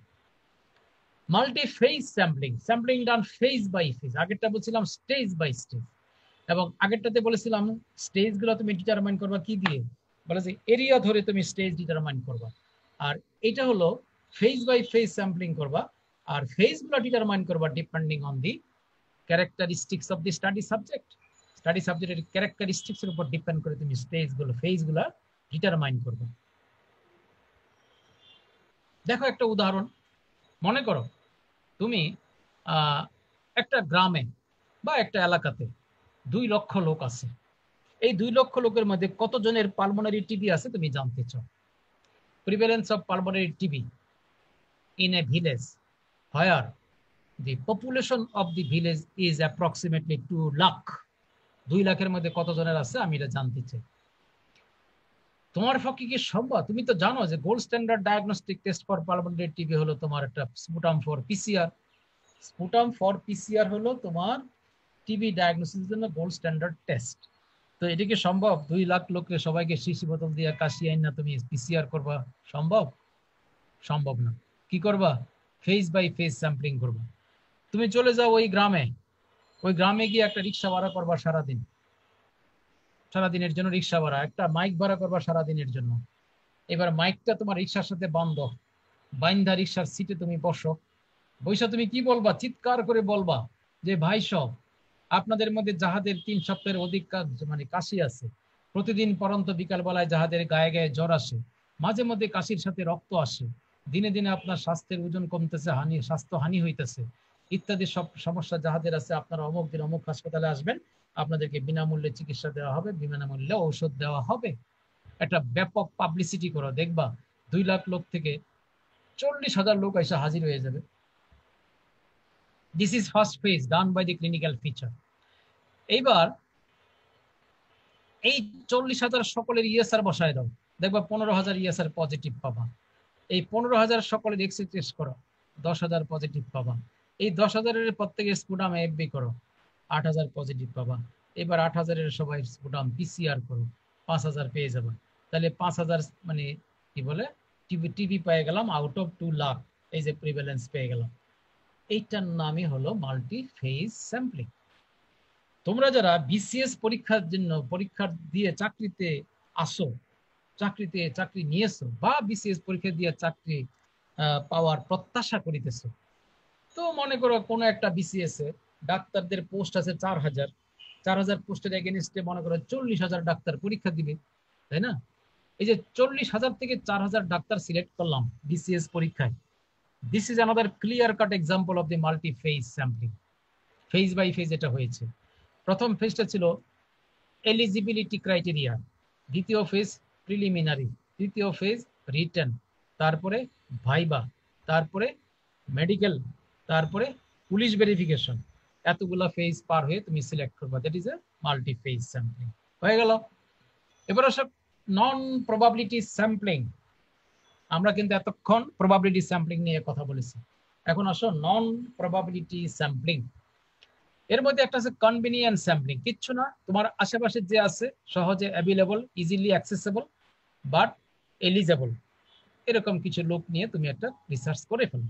আমরা সাধারণত এই স্যাম্পলিংটা সবচেয়ে বেশি করি। আমি যে ওয়ার্ডে কাজ করি ওই ওয়ার্ডে রুগী এসে ভর্তি হয়েছে, সেখান থেকে কিছু রুগীর উপর একটা কাজ করে ফেললাম। আমি যে হাসপাতালে চাকরি করি সেই হাসপাতালের আউটডোরে প্রচুর পেশেন্ট আসছে, সেখান থেকে কিছু পেশেন্ট নিয়ে একটা রিসার্চ করে ফেললাম। এটার নাম কনভিনিয়েন্ট স্যাম্পলিং। এরপরে হলো জাজমেন্ট অথবা পারপাসিভ স্যাম্পলিং। কাকে বলে? সেটা হলো রিসার্চারের একটা জাজমেন্ট থাকবে। রিসার্চার নিজে কিছু ইনক্লুশন ক্রাইটেরিয়া সেট করবে, কিছু এক্সক্লুশন ক্রাইটেরিয়া সেট করবে। এই ইনক্লুশন এক্সক্লুশন ক্রাইটেরিয়া যারা ফুলফিল করবে তাদেরকে তুমি পিক আপ করো। এটার নাম হলো পারপাসিভ বা judgement sampling. researcher judgment is final to select the sample. Okay. Finally, quota sampling. It is done for heterogeneous population. মনে রাখবা heterogeneous population এ স্যাম্পলিং করতে গেলে তোমার দুইটা চয়েস, এক স্ট্র্যাটিফাইড র্যান্ডম স্যাম্পলিং, আরেকটা হলো কোটা স্যাম্পলিং। দুটার মধ্যে পার্থক্য হলো স্ট্র্যাটিফাইড র্যান্ডম স্যাম্পলিং করব by lottery R quota sampling করব উইদাউট লটারি। এইটুকুই পার্থক্য। একটাতে লটারি থাকবে আরেকটাতে কোনো লটারি থাকবে না, এইটুকুই পার্থক্য। স্ট্র্যাটিফাইড র্যান্ডম স্যাম্পলিং এ যেমন আমরা গোটা পপুলেশনকে কতগুলা হোমোজেনিয়াস ক্যাটাগরিতে ভাগ করে তাদের নাম দিয়েছিলাম স্ট্যাটা, এখানেও তাই তুমি গোটা পপুলেশনকে কতগুলা হোমোজেনিয়াস ক্যাটাগরিতে ভাগ করে এইবার নামটা দিবা নট স্ট্যাটা, নামটা দিবা কোটা। এই যে দেখো একটা গ্রামের মধ্যে rich, middle class, poor, ultra poor, এটা heterogeneous population with respect to the economic status. তাহলে এগুলো ভাগ করে ফেললাম, rich, middle class, poor, ultra poor, এগুলো কিন্তু এক একটা হোমোজেনিয়াস ক্যাটাগরি। নাম দিয়ে দিলাম কোটা, কোটা 1, কোটা 2, কোটা 3, কোটা 4, নামটা পরিবর্তন, আদারওয়াইজ ওকে লাইক স্ট্যাটা। আরেকটা পরিবর্তন কোথায়, স্ট্যাটা থেকে আমরা লোক নিয়েছিলাম লটারি করে, আর এইবার তুমি কোটা থেকে লোক নিবা নট লটারি। কিভাবে, আইদার বাই কনভেনিয়েন্স স্যাম্পলিং অথবা বাই পারপাসিভ অর জাজমেন্ট স্যাম্পলিং, এতটুকুই। ঠিক আছে। কোন কোন sampling technique needs sampling frame? Sampling frame মানে হলো list of the total population, list করতে হবে, ফ্রেম করতে হবে। All random sampling, all simple মানে কি বলে র্যান্ডম স্যাম্পলিং টেকনিকের মধ্যে তোমার স্যাম্পলিং ফ্রেম দরকার হয়। কোনটাতে গোটা পপুলেশনের, কোনটাতে একটা স্ট্যাটার, কোনটাতে হয়তো ক্লাস্টার। যেমন আমরা 5000 ক্লাস্টারের কথা বলেছিলাম, সেই 5000 ক্লাস্টারের নাম লেখো, লিস্ট করো, সেখান থেকে কিছু ক্লাস্টার সিলেক্ট করো লটারি করে, তার মানে তোমার স্যাম্পলিং ফ্রেম লাগবে। শুধু মাল্টি ফেজ স্যাম্পলিং এর ক্ষেত্রে তোমার কোনো স্যাম্পলিং ফ্রেম লাগে না। আর নন র্যান্ডম স্যাম্পলিং এর ক্ষেত্রে কোনো স্যাম্পলিং ফ্রেম লাগবে না, বিকজ তুমি তো এখানে লটারি করবে না। নন random sampling A there is no question of lottery, সুতরাং there is no question of listing of all মানে individual of the total population, list করার কোনো প্রয়োজন নাই, যেহেতু আমি লটারি করব না। শুধুমাত্র র্যান্ডম স্যাম্পলিং এর ক্ষেত্রে there is a question of construction of the sampling frame, মানে list of all units of the total population. সেখানেও আবার বলা হয়েছে যে মাল্টি ফেজ স্যাম্পলিং এ তোমার কোনো আমরা লিস্টিং করি না, আমরা কোনো ফ্রেম তৈরি করি না। ওকে, তাহলে আমার স্যাম্পলিং শেষ। এইবার আরেকটা জিনিস নিয়ে আলোচনা করব। এই আলোচনাটা হবে স্টাডি ডিজাইনকে নিয়ে। তবে এই স্টাডি ডিজাইনের আলোচনাটা আজকে আমি শেষ করতে পারবো না, আগামীকাল ইনশাল্লাহ শেষ করব। আজকে শুধু শুরুটা করি স্টাডি ডিজাইন, কারণ যেমন স্যাম্পলিংটা তোমাকে আমি একটু ডিটেল আলোচনা করেছি এই জন্য যে স্যাম্পলিং থেকে একটা দুইটা প্রশ্ন সবসময় আসে। একইভাবে তুমি তোমার স্টাডি ডিজাইন থেকে একটা দুইটা প্রশ্ন অলওয়েজ তুমি পেয়ে যাবে, অলওয়েজ পেয়ে যাবে। এই জন্য আমি স্টাডি ডিজাইন থেকে একটু ইলাবোরেটলি আলোচনা করব, so that you can get idea about the questions moderated from study design. What is study design? এটা বলছে একটা scientific and ethical method of search. তুমি তো রিসার্চের সার্চ করবে কিছু পাওয়ার জন্য, তো সেই সার্চটা কিভাবে করবে, কোন পদ্ধতিতে করবে, কিভাবে করলে পরে তোমার একটা ভ্যালিড ডাটা তুমি পাবা, কিভাবে সার্চ করলে পরে তুমি একটা রিলায়েবল ডাটা পাবা, সেই পদ্ধতিটার নামই হলো study design. Right at this moment আমি তোমাদেরকে একটা জিনিস বুঝাতে চাই, সেটা হলো এই যে ভ্যালিড ডাটা এটার অর্থ কি, এই যে রিলায়েবল ডেটা এটার অর্থ কি। এরকম ভ্যালিড এবং রিলায়েবল এইটা নিয়ে কিন্তু অনেক সময় প্রশ্ন তোমার সামনে চলে আসে। এই জন্য ভ্যালিড ডাটাটা মানে কি তোমাকে একটু বুঝিয়ে দেই, রিলায়েবল ডাটাটা মানে কি তোমাকে একটু বুঝিয়ে দেই। একটা এক্সাম্পল তোমার সামনে হাজির করলাম, নিশ্চয়ই তোমরা সবাই এই লোকটাকে চিনো। এই লোকটা হলো ফুটবল স্টার, ঠিক আছে, ফুটবল স্টার, খুব খুবই নাম করা একজন ফুটবল প্লেয়ার, ঠিক আছে, সুয়ারেজ। এই লোকের একটা বিশেষ বৈশিষ্ট্য আছে, ফরওয়ার্ডে খেলে, যখন অপোজিট গোল পোস্টে গোল করতে সে ব্যর্থ হয়, তখন অপোজিট কি বলে দলের খেলোয়াড়ের গায়ে সে কামড় দেয়। এটা হলো তার একটা বৈশিষ্ট্য। তো মনে করো এই লোকটার ব্লাড প্রেশার 130, আল্লাহ তাআলা তোমাকে জানিয়ে দিয়েছে। এই লোকটা বাংলাদেশে এসেছে, তার কেমন কেমন লাগছে, সে তোমার কাছে এসেছে two check his blood pressure. তুমি 3 জন জুনিয়র ডাক্তারকে তুমি নিয়োগ দিলা, বললা যে তোমরা তার ব্লাড প্রেশার মেজার করো, এবং প্রত্যেককে বললা তুমি 3 বার মেজার করতে পারবা। এভরিবডি পরপর 3টা মেজারমেন্ট নিবে। প্রথম ডাক্তার সাহেব তোমাকে এসে বলল যে আমি প্রথমে পেয়েছি 98, তারপরে 99, তারপরে 100। দ্বিতীয় জন বলল আমি প্রথমে পেয়েছি 129, তারপরে 130, তারপরে 132। তৃতীয় জন বলল আমি প্রথমে 98, তারপরে 129, তারপরে 160। অথচ এই লোকটার ব্লাড প্রেশার কিন্তু সত্যিকার অর্থে 130। এখন এই যে 130, এটা হলো ফ্যাক্ট, এটা হলো সত্য। এই সত্যের এগেইনস্টে তুমি এই 3 সেট ডাটাটাকে তুমি অ্যাসেস করবা। দেখো, প্রথম ডাটা সেটকে কি বলেছি? Not valid but reliable. Valid না কিন্তু রিলায়েবল। কেন রিলায়েবল বললাম? কারণ এই ডাটা সেটের যে 3টা ডাটা 98, 99, 100, এই 3টা ডাটা একে অপরের খুবই কাছাকাছি। এই জন্য বলছি এই ডাটাগুলো রিলায়েবল, কিন্তু আমার এই ডাটাগুলো আমার সত্য থেকে অনেক দূরে, সুতরাং তারা ভ্যালিড ডাটা নয় বাট রিলায়েবল। দ্বিতীয় ডাটা সেটকে বলছি ভ্যালিড অ্যান্ড রিলায়েবল। কেন রিলায়েবল বললাম? এই ডাটা সেটের 3টা ভ্যালু একে অপরের খুবই কাছাকাছি এবং এরা সত্যের কাছাকাছি, সুতরাং ভ্যালিড এবং রিলায়েবল। এই ডাটা সেটকে বললাম নট ভ্যালিড নট রিলায়েবল। কেন রিলায়েবল না? কারণ এই 3টা ডাটার মধ্যে অনেক দূরত্ব, এই 3টা ডাটা একে অপরের কাছাকাছি নয়, অতএব তারা রিলায়েবল না এবং তারা ভ্যালিডও না। দেখো, সত্য থেকে অনেক দূরে আছে।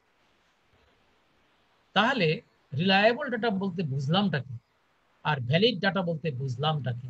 সহজ কথা মনে রাখবা, ভ্যালিড ডাটা মানে হলো যে ডাটাটা সত্যের কাছাকাছি, ক্লোজ টু দ্য ফ্যাক্ট। তুমি বলতে পারো আমি তো সত্যকে জানি না, তাহলে আমি বুঝবো কেমনে? তোমার বোঝার দরকার নাই, তুমি এইটুকু বুঝো যে ডাটাটা আমার সত্যের কাছাকাছি থাকবে, আছে কিনা আল্লাহই জানে। যদি থাকে তাহলে সেটা ভ্যালিড ডাটা। আর কোনটা রিলায়েবল? আমার হাতে একাধিক ডাটা আছে, একাধিক মেজারমেন্ট আছে, একই জিনিসের একাধিক মেজারমেন্ট আছে। আমি যদি দেখতে পাই একই জিনিসের একাধিক মেজারমেন্ট গুলো পরস্পরের কাছাকাছি, আমি বলবো আমার ডাটাটা রিলায়েবল। সো রিলায়েবিলিটির আরেক নাম কিন্তু প্রিসিশন।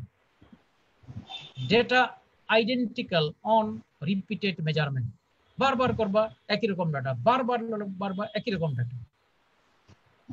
সেই রিলায়েবল ডাটাটা ভ্যালিড হতে পারে, আবার ভ্যালিড নাও হতে পারে। আর কোন ডাটাটা ভ্যালিড? ভ্যালিড ডাটার আরেক নাম অ্যাকিউরেট ডাটা। ভ্যালিডিটি মানে accuracy, data close to the fact. এই হলো তোমার রিলায়েবিলিটি আর ভ্যালিডিটির মধ্যে পার্থক্য। তুমি একটা লোকের ব্লাড প্রেশার মেজার করতেছো এবং যখনই মেজার করো তখনই তার ব্লাড প্রেশার আসে হয় 30, না হয় 31, না হয় 32। আনবিলিভেবল।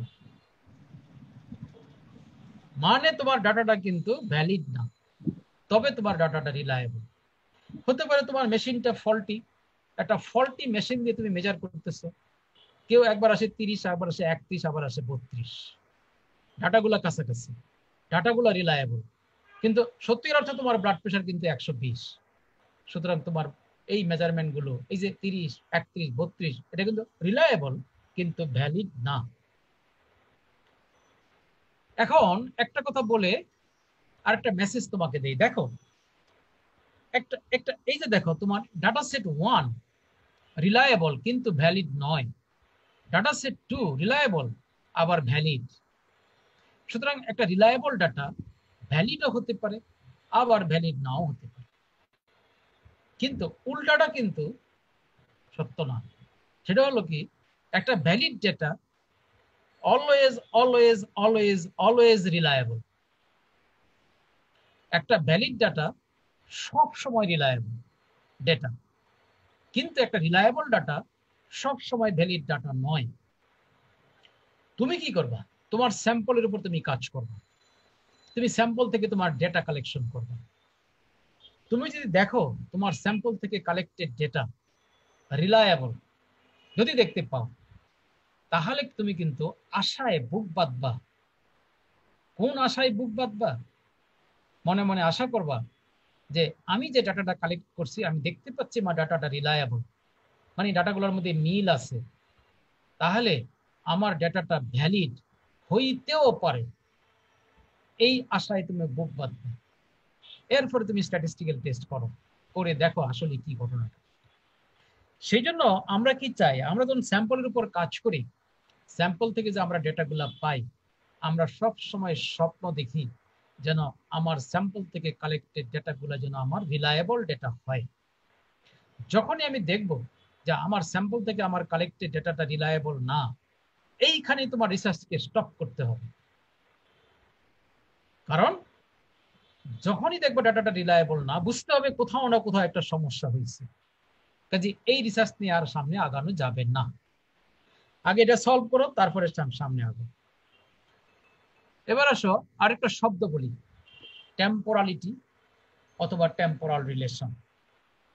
এর সাথে আরো 3টা শব্দ আছে, এই কয়েকটা জিনিস কথা বলি, আমরা আজকে শেষ করব। টেম্পোরালিটি বলতে আমরা কি বুঝি? সেটা হলো relation between the exposure and outcome. তোমাকে শুরুতে আজকে বলেছিলাম এক্সপোজার মানে কি? Independent variable. আউটকাম মানে কি? Dependent variable. আরেক ভাষায় এক্সপোজার মানে কি? কজাল ফ্যাক্টর, আউটকাম মানে ইফেক্ট। এই যে কজাল ফ্যাক্টর এক্সপোজার আর এই যে আউটকাম, এই দুইয়ের মধ্যে ডিরেকশনাল রিলেশনটা কি? বইয়ের মধ্যে বহু কঠিন কঠিন শব্দ দিয়ে বলা আছে কথাটা, আমি তোমাকে সহজ কথা বলি যে এই যে এক্সপোজার, এই যে আউটকাম, মানে এই যে কজাল ফ্যাক্টর আর এই যে ইফেক্ট, এই দুইয়ের মধ্যে দুনিয়াতে কোনটা আগে আসবে কোনটা পরে আসবে, দ্যাট ইজ দ্য টেম্পোরালিটি। নিশ্চয়ই কজাল ফ্যাক্টর আগে আসবে, তারপরে আউটকাম ফ্যাক্টর। নিশ্চয়ই এক্সপোজার আগে আসবে, তারপরে তোমার outcome. So exposure always always always precede the outcome, and outcome always always always follow the exposure. এই যে রিলেশনশিপ, এটার নামই হলো টেম্পোরালিটি বা টেম্পোরাল রিলেশন। পিতা পুত্রের মধ্যে কি কোনো টেম্পোরাল রিলেশনশিপ আছে? উত্তর হইল আছে। আগে পিতা তারপরে পুত্র, এটার নামই হলো টেম্পোরালিটি। আসো, এই যে ক্যান্সার, কি স্মোকিং করলে ক্যান্সার হয়, তাহলে আগে কি? আগে স্মোকিং, তারপরে ক্যান্সার। এবার মনে করো তুমি একটা ওয়ার্ডে গেলে, ওয়ার্ডে গিয়ে তুমি 500টা ক্যান্সার পেশেন্ট নিলাম, এই 500টা ক্যান্সার পেশেন্টের প্রত্যেকের স্মোকিং এর হিস্ট্রি নিলাম, এবং দেখালো তোমার এই 500টা ক্যান্সার পেশেন্টের প্রত্যেকই হিস্ট্রি দিল দে আর chain smoker from very early life. বহুদিন যাবত তারা চেইন স্মোকার। এরকম একটা তথ্য তুমি যদি পেয়ে যাও যে আমি 500টা ক্যান্সার পেশেন্টের উপরে ইন্টারভিউ করলাম রিগার্ডিং দেয়ার স্মোকিং স্ট্যাটাস, এবং দেখলাম সবাই chain smoker for a long period. এরকম একটা তথ্য পেলে তুমি সহজেই কনক্লুশন করে ফেলবা যে smoking is a risk factor for lung cancer. Conclusion করে রিসার্চ কমপ্লিট করে পাবলিশ করে দিলা। এই যে রিসার্চটা তুমি করলা, এই রিসার্চের যাত্রা শুরু হয়েছে কোথা থেকে? আউটকাম থেকে। নাকি এক্সপোজার থেকে? উত্তর হলো আউটকাম থেকে যাত্রা শুরু। কারণ তুমি 500টা ক্যান্সার পেশেন্ট নিয়েছো, তার মানে তুমি আউটকামের উপর দাঁড়িয়েছো। সোজা একটা কথা মনে রাখবা, এত কথার দরকার নেই, মনে রাখবা আউটকামের উপর দাঁড়িয়ে যদি এক্সপোজারকে খুঁজে বের করার চেষ্টা করা হয়, আউটকামের উপর দাঁড়িয়ে যদি কারণকে খুঁজে বের করার চেষ্টা করা হয়, তাহলে আমার ডিরেকশন অফ ইনকোয়ারি হয়ে গেল আজকে থেকে অতীতের দিকে, নাম দিবা রেট্রোস্পেকটিভ স্টাডি। সুতরাং রেট্রোস্পেকটিভ স্টাডির কনসেপ্টটা হলো ইট moves from outcome two exposure. সোজা একটা কথা মনে রাখবে। আরেক ফ্যাশনেবল ভাষায় কেউ কেউ বলে এটা একটা ব্যাকওয়ার্ড লুকিং স্টাডি, মানে পিছনে ফিরে দেখা। এই মুহূর্তে তোমার ক্যান্সার হয়েছে, এবারে ক্যান্সার রোগীর পিছনে ফিরে দেখব যে বেটা কি স্মোকার ছিল কিনা, স্মোকিং করতো কিনা। Backward looking study. তুমি শুধু দুইটা কথা মনে রাখবা, রেট্রোস্পেকটিভ স্টাডি মানে হলো আউটকামের উপর দাঁড়িয়ে এক্সপোজারকে খোঁজা। মানে আগে তুমি আউটকাম আছে এমন লোকদেরকে নাও, নেওয়ার পরে তাদেরকে জিজ্ঞেস করো ভাই আপনারা কি স্মোকিং করতেন, মানে তাদের মধ্যে কারণটা খুঁজে বের করার চেষ্টা করো, অতীতের কারণ। রেট্রোস্পেকটিভ স্টাডি অথবা ব্যাকওয়ার্ড লুকিং স্টাডি বলে।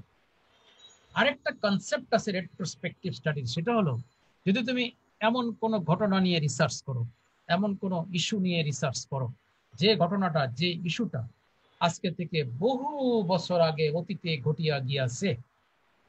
যেমন তুমি যদি এরকম একটা রিসার্চ করো যে আমাদের একজন মাননীয় সংসদ সদস্য মাঝে মাঝে আর্টিকেল লেখে পত্রিকাতে, হ্যাঁ, সে হেডিং দিতে এরকম খুবই অ্যাট্রাকটিভ হেডিং, বলতো যে মুঘল হেরেমের বিশ্ব কাঁপানো প্রেম। দেখো, সে আজকের দিনে বসে সেই 700 বছর আগের, 500 বছর আগের মুঘল হেরেমের প্রেম কাহিনী নিয়ে একটা রিসার্চ করে একটা প্রবন্ধ লিখে পত্রিকায় ছাপায় দিল। তাহলে এটা একটা রেট্রোস্পেকটিভ স্টাডি, কারণ অতীতের ঘটে যাওয়া ঘটনার উপরে সে রিসার্চ করেছে। কাজে রেট্রোস্পেকটিভ স্টাডির তিনটা কথা তোমাকে বললাম, মনে থাকে যেন। এক, it moves from outcome to exposure, number one. Number two, it is a backward looking study. Number three, retrospective study also deals with the event that has already occurred in past. এটাও হলো তোমার retrospective study. এবারও আমরা তো এমনও করতে পারতাম যে আমি এই মুহূর্তে কিছু স্মোকার নিলাম এবং এই মুহূর্তে তাদের কারোরই ক্যান্সার নাই। এবার ভবিষ্যতে ফলো আপ করে আমি দেখব আমার এই 100 জন স্মোকারের মধ্যে কতজনের ক্যান্সার হয়। আগামী 10, 15, 20 বছর ফলো আপ করে আমি দেখব। যদি দেখতে পাই যে আমার এই 100 জন স্মোকারের মধ্যে 100 জনেরই ক্যান্সার হয়ে মরে গেছে 5 বছরের মাথায়, 10 বছরের মাথায়, তাহলে তো আমি বলে দিব যে yes, smoking is a risk factor for cancer. বলবো না? বলবো তো। তাহলে এইবার তোমার রিসার্চের যাত্রা শুরু হয়েছে কোথা থেকে? আউটকাম থেকে নাকি এক্সপোজার থেকে? উত্তর হলো এক্সপোজার থেকে যাত্রা শুরু। শেষ করছে কোথায় গিয়ে? আউটকামে গিয়ে। তাহলে ডিরেকশন অফ ইনকোয়ারি আজকে থেকে কি অতীতের দিকে গেল নাকি ভবিষ্যতের দিকে গেল? ভবিষ্যতের দিকে। নাম দিবা প্রসপেকটিভ study. Okay, প্রসপেকটিভ study, it moves from exposure two outcome. এটাকে আরেকটা ফ্যাশনেবল ভাষায় বলে ফরওয়ার্ড লুকিং স্টাডি। ভবিষ্যতের দিকে তাকিয়ে দেখবা, ভবিষ্যতে কি হয় সেটা তুমি দেখবা। তাহলে রেট্রোস্পেকটিভ স্টাডি আউটকাম থেকে এক্সপোজারে, তাই না? ইফেক্ট টু কজে যাবা, ইফেক্ট টু কজ, ইফেক্ট থেকে কজে যাবা retrospective study. প্রসপেকটিভ study cause two effect, মানে exposure two outcome, cause two effect. আগে কজকে ধরো, এইবার দেখো এই কজের এগেইনস্টে ওই আউটকামটা আসে কিনা। প্রসপেকটিভ স্টাডি। আর দুটো জিনিস বলে শেষ করবো আজকে, একটা হলো লঙ্গিচুডিনাল স্টাডি, আর একটা হলো তোমার ক্রস সেকশনাল স্টাডি। কোনটা longitudinal study? Data collected at more than one point of time with follow-up on same study subjects. এই যে একটু আগে তোমাকে উদাহরণটা দিলাম যে আমি 100 জন স্মোকার নিলাম, এই 100 জন স্মোকারের মধ্যে ভবিষ্যতে আগামী 10 বছরে তাদের মধ্যে ক্যান্সার হয় কিনা আমি দেখব। এই কাজটা করতে গেলে তোমাকে বারবার ফলো আপ করতে হবে, প্রতি 6 মাস পর পর তাদের কাছে যেতে হবে, দেখতে হবে তাদের শরীরে কোথাও কোনো ক্যান্সার ডেভেলপ করতেছে কিনা। প্রতি 6 মাস পর পর ডেটা কালেকশন করতে হবে একই গ্রুপ অফ সাবজেক্টের উপরে। এটাকে বলা হয়েছে data collected at more than one point of time on same group of study subjects with repeated follow up. এইটাই তোমার লংগিটিউডিনাল স্টাডি। এই লংগিটিউডিনাল স্টাডি হতে পারে আজকে থেকে ভবিষ্যতের দিকে, সেই ক্ষেত্রে এটা হবে লংগিটিউডিনাল এন্ড প্রসপেক্টিভ স্টাডি। যেমন উদাহরণটা তোমাকে একটু আগে আমি দিয়েছি যে আমি 100 জন স্মোকার নিলাম, আমি দেখবো আগামী 10 বছরে এই স্মোকার 100 জন স্মোকারের মধ্যে কতজনের ক্যান্সার ডেভেলপ করে। তাহলে এটা কিন্তু একটা লংগিটিউডিনাল স্টাডি এবং প্রসপেক্টিভ স্টাডি। আবার এই লংগিটিউডিনাল স্টাডি কিন্তু রেট্রোস্পেক্টিভ হতে পারে, তবে রেয়ার। কমন হলো লংগিটিউডিনাল স্টাডি, কমন হলো প্রসপেক্টিভ। রেট্রোস্পেক্টিভ হতে পারে বাট রেয়ার। তোমাকে আমি যদি বলি যে ঢাকা মেডিকেল কলেজের বিগত 10 বছরের মর্টালিটি রেট তুমি আমাকে বের করে দিবা। আরো সহজ কথা বলি, বঙ্গবন্ধু মেডিকেল বিশ্ববিদ্যালয়ে বিগত 2 বছরের মাস ওয়াইজ কোভিড-19 এর মর্টালিটি বের করে দিবা। তাহলে তোমার স্টাডির সাবজেক্ট হবে আমার এই বঙ্গবন্ধু বিশ্ববিদ্যালয়ের কোভিড ডেডিকেটেড যে ওয়ার্ডটা আছে, সেই ওয়ার্ডের যে রেকর্ড, বিগত 2 বছরের যে রেকর্ড, 2020 সালের মার্চ মাস থেকে আজ পর্যন্ত যে রেকর্ড, সেই রেকর্ডগুলোর উপরে তুমি ফলো আপ দিয়ে যাবা মাস ওয়াইজ, মাস ওয়াইজ ফলো আপ দিবা, অতীতের দিকে যাবা। ঢাকা মেডিকেল কলেজের বিগত 10 বছরের মর্টালিটি বাড়ি করতে চাও, ওকে, তোমার স্টাডির সাবজেক্টস হবে রেকর্ডস, হসপিটাল রেকর্ডস। সেই রেকর্ডস এর উপরে আজকে 2021 সাল, 2020 সালের রেকর্ডের একটা ফলো আপ দিবা, আবার 2019 সালে একটা, 2018 সালের একটা, এইভাবে যাবে। এটা হলো তোমার longitudinal study but retrospective study. আরেকটা হলো cross sectional study, single time data collection over a cross section of population, no follow up, no repeated data collection.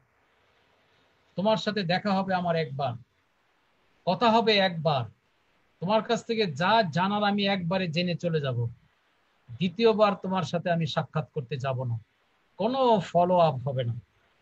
এটা হলো cross sectional type of study. Longitudinal study R cross sectional type of স্টাডির মধ্যে পার্থক্য শুধু একটা শব্দ দ্বারা, আর শব্দটা হলো follow up and repeated data collection. একটাতে ফলো আপ থাকবে, রিপিটেড ডাটা কালেকশন হবে, নাম লংগিটিউডিনাল স্টাডি। আরেকটাতে ফলো আপ থাকবে না, রিপিটেড ডাটা কালেকশন হবে না, নাম দিবা ক্রস সেকশনাল স্টাডি। তাহলে হলো এই পর্যন্ত আমাদের আলোচনাটা। আগামীকাল আমরা এখান থেকে স্টার্ট করব, অবজারভেশন থেকে আমরা আগামীকাল স্টার্ট করব 8:30টায়।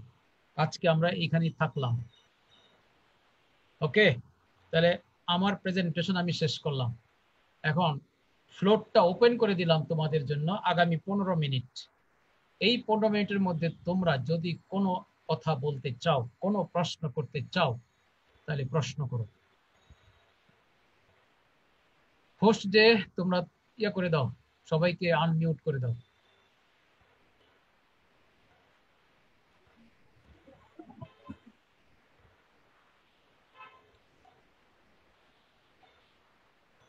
কারোর কোনো প্রশ্ন?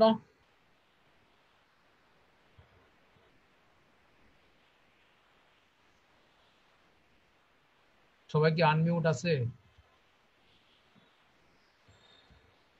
হোস্টকে হোস্টকে কে হোস্ট?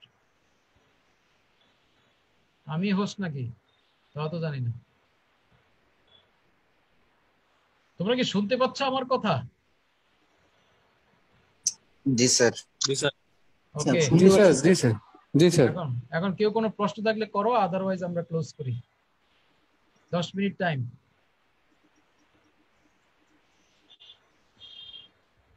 কোয়ান্টিটেটিভ এবং কোয়ালিটেটিভ ডাটা আরেকটু স্যার বুঝাই দিন। কোয়ান্টিটেটিভ এন্ড কোয়ালিটেটিভ ডাটার মধ্যে পার্থক্য হলো এই, কোয়ান্টিটেটিভ ডেটা দিয়া মানে ডাটাটা আমরা মেজার করতে পারি। মেজারমেন্ট যেমন বডি ওয়েট আমি মেজার করতে পারি, তার একটা স্কেল আছে, এটা তোমার কোয়ান্টিটেটিভ ডেটা। কোয়ালিটেটিভ ডেটা মানে যেটা কোনো মেজারমেন্ট করা যাবে না, তবে এই ডাটাটা দিয়ে তুমি মানুষের মতামত জানতে পারবা, অ্যাটিটিউড জানতে পারবা, মানুষের ক্যাটাগরিক্যাল ফিচার জানতে পারবা। যেমন তোমার ধর্ম, রিলিজিয়ান কি, আমি বললাম না যে আমার ধর্ম, আমি আই এম এ মুসলিম, কেউ বললো আমি হিন্দু, তা এটি কি কোনো মেজারেবল ডেটা? এটা কি বলতে পারবা যে আমি 1 কেজি হিন্দু, আমি 2 কেজি মুসলিম? এটা তো বলতে পারবো না, জাস্ট আইডেন্টিফিকেশন। এগুলো হলো কোয়ালিটেটিভ ডেটা। আর যেসব ডেটাগুলোকে তুমি মেজার করতে পারবা কোনো একটা স্কেলে ফেলে, সেটা হলো তোমার কোয়ান্টিটেটিভ ডেটা, যে ডাটাটা ভ্যারি করে in amount. R qualitative data vary করে ইন ডিফারেন্ট ক্যাটাগরিতে ভ্যারি করে। জেন্ডার একটা কোয়ালিটেটিভ ডেটা, ব্লাড গ্রুপ একটা কোয়ালিটেটিভ ডেটা, রিলিজিয়ান একটা কোয়ালিটেটিভ ডেটা। এগুলো হলো তোমার। আর যেগুলো তোমার মেজার করা যাবে, যেমন height, body weight, blood pressure, হ্যাঁ, আইকিউ, এগুলো কিন্তু তোমার কোয়ান্টিটেটিভ ডেটা, যেটা মেজারেবল ডেটা। আর কোয়ালিটেটিভ ডেটা কিন্তু মেজার করা যায় না, তবে কাউন্ট করা যায়।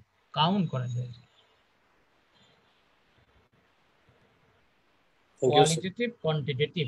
মানুষের গায়ের রং কি, কেউ ফর্সা কেউ কালো, এটা কিন্তু একটা কোয়ালিটেটিভ ডেটা, এটা কিন্তু ক্যাটাগরি, এটা কিন্তু কোনো না তুমি তোমার গায়ের রং 10 কেজি এরকম কোনো কথাই নেই। হ্যাঁ, সেই লোকটা 10 কেজি ফর্সা, এটা বলতে পারবা না। কি বলবা? ফর্সা, কেমন? খুবই ফর্সা, কোনো মানে মেজারমেন্ট করতে পারবে না। অনেক ফর্সা এটা বলতে পারবো, বা মোটামুটি ফর্সা এটা বলতে পারবো। কাজে যেটা মেজারেবল ডাটা স্কেলে ফেলে করা, সেটি কোয়ান্টিটেটিভ। আরেকজন হ্যান্ড তুলেছে, নিবিড় লুৎফুন নাহার, রেজড হ্যান্ড। প্রশ্ন করো।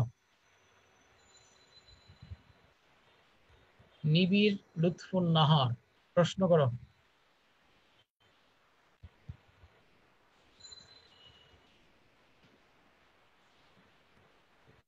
কই প্রশ্ন করছো না কেন? হাত উঠাইছো।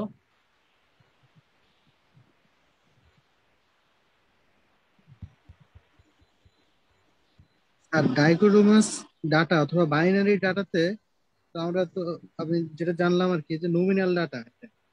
স্যার এখানে র্যাঙ্কিং, হ্যাঁ র্যাঙ্কিং এর কথাটা কি বলছিলেন স্যার? এখানে র্যাঙ্কিং তো চলবে না, র্যাঙ্কিং নমিনাল ডাটাতে কোনো র্যাঙ্কিং নাই। বাইনারি মানে কি বলে, নমিনাল ডাটাতে কোনো র্যাঙ্কিং নাই। তো নমিনাল ডাটা বাইনারি হতে পারে, আবার কি বলে কোয়ালিটেটিভ হতে পারে।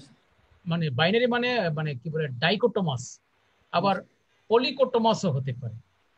যেমন ধরো তোমার নমিনাল ডাটা তোমার হলো কি বলে ব্লাড গ্রুপ কিন্তু এটা নমিনাল ডাটা, কিন্তু এটা ডাইকোটোমাস না।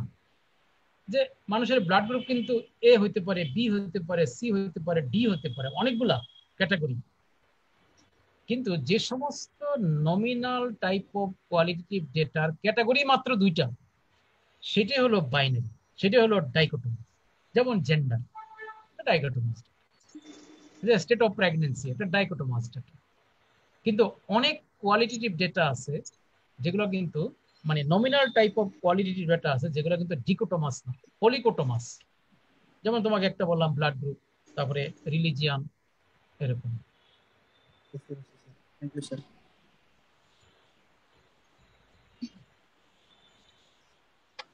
Any more? স্যার একটু প্রসপেক্টিভ স্টাডি আর রেট্রোস্পেক্টিভ স্টাডিটা একটু বুঝালে ভালো হয় আরেকবার। যেটা তোমাকে বললাম যে প্রসপেক্টিভ স্টাডি মানে হলো তুমি কজ থেকে ইফেক্টের দিকে যাবা।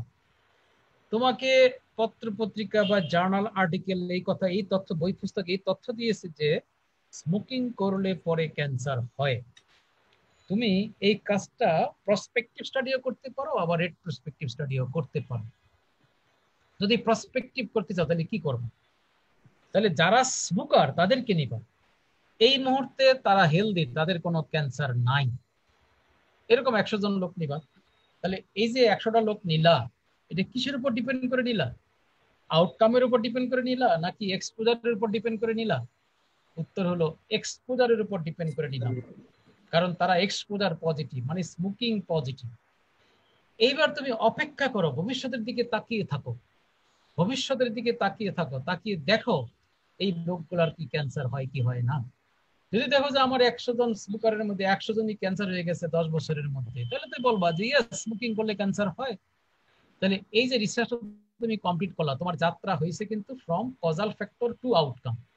যখনই কজ থেকে আউটকামে যাবা, তাহলে বুঝতে হবে এটা প্রসপেক্টিভ স্টাডি করেছো, ভবিষ্যতের দিকে তাকিয়ে কাজটা করেছো।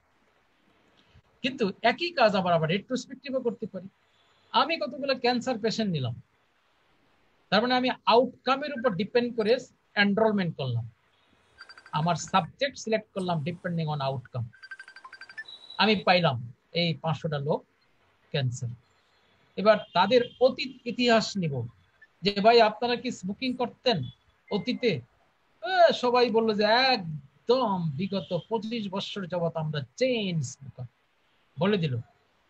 তাহলে তোমার হিস্ট্রি নিয়েছো কিন্তু অতীতের হিস্ট্রি, দাঁড়িয়েছো আউটকামের উপরে, দাঁড়িয়ে অতীতের কজাল ফ্যাক্টরের হিস্ট্রি নিলাম, নিয়ে দেখলো যে ইয়েস, সবাই বলছে যে আমরা বিগত 20 বছর যাবত চেইন স্মোকার। অবশ্যই তুমি কনক্লুড করবে যে স্মোকিং করলে ক্যান্সার হয়। এটা হলো রেট্রোস্পেক্টিভ স্টাডি। সোজা কথা মনে রাখবা, স্টাডির মুভমেন্ট যদি আউটকাম থেকে কজের দিকে চলে যায় রেট্রোস্পেক্টিভ, যদি কজ থেকে আউটকামের দিকে যায় প্রসপেক্টিভ।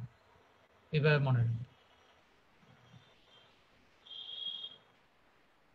স্যার স্যাম্পলিং ফ্রেমটা যদি একটু বুঝাই। স্যাম্পলিং ফ্রেম মানে লিস্টিং করা।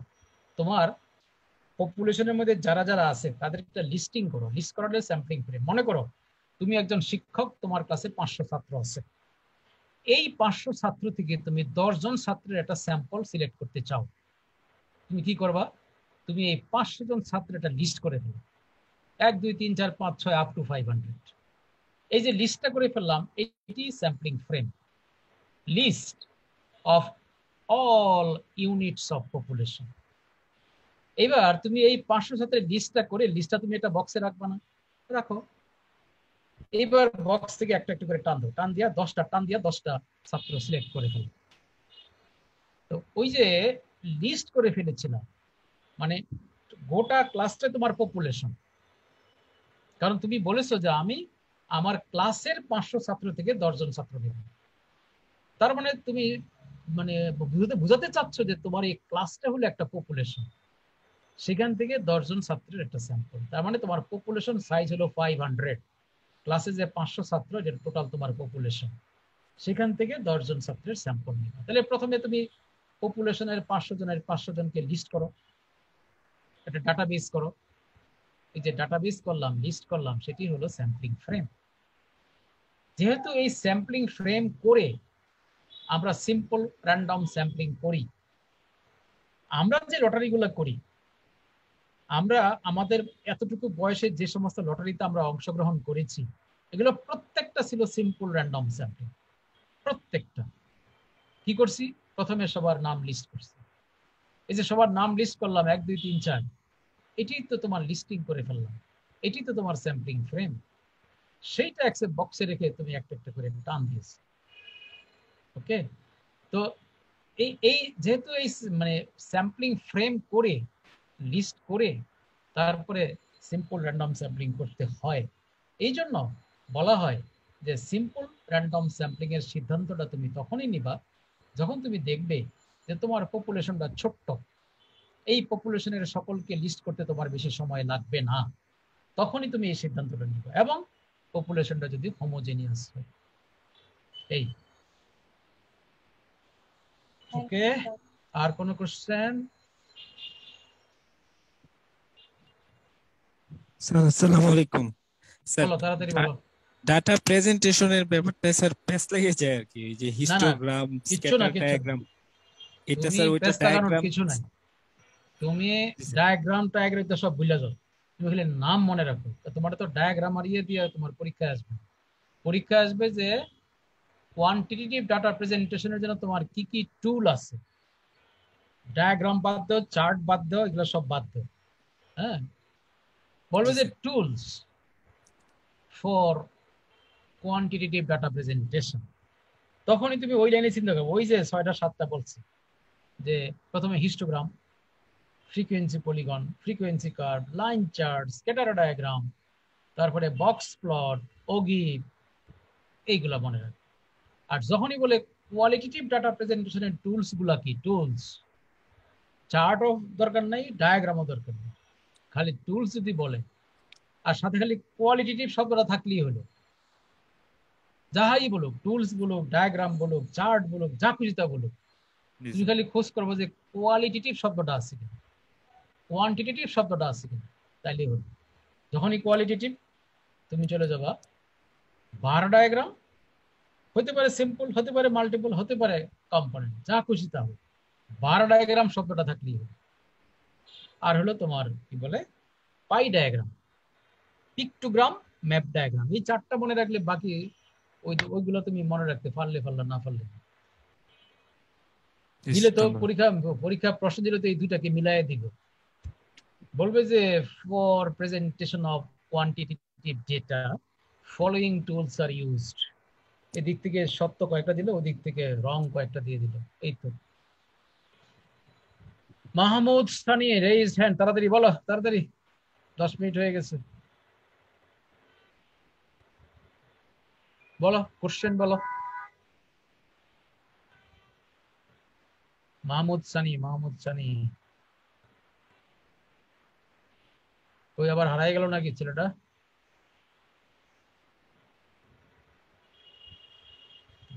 টু পার্টিসিপেন্ট রেইজড হ্যান্ড, বলো, কথা বলো, কথা বলো, আনমিউট হও, প্রশ্ন করো।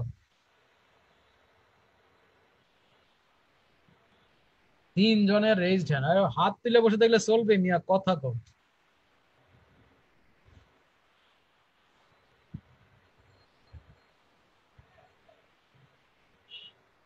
থ্রি পার্টিসিপেন্ট রেইজড হ্যান্ড, তবে কথা নাই কেন?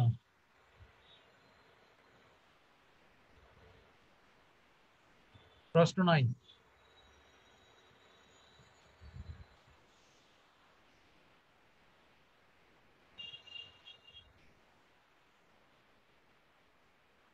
ও, আনমিউটেড হওয়ার অপশন নাই, তবে যাই কে তুমি? শিশির, তুমি কোথায়? ওই যারা হাত তুলছে তাদেরকে আনমিউট করো।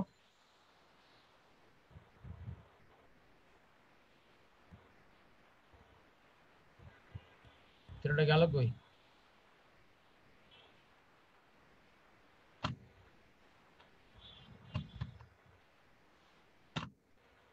শিশির, শিশির তুমি কোথায়?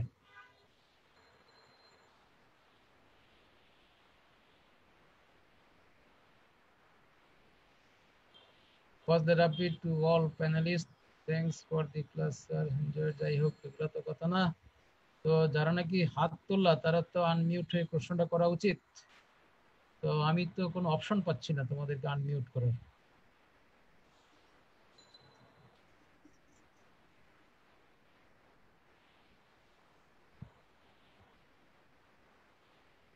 অল্টার ইউ আবার কি, বুঝতেছি না আমি কিছু।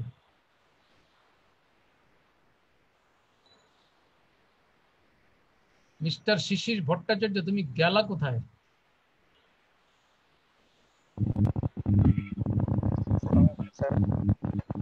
তো যারা হাত তুলছে তাদেরকে আনমিউট করে কোশ্চেন করতে দাও।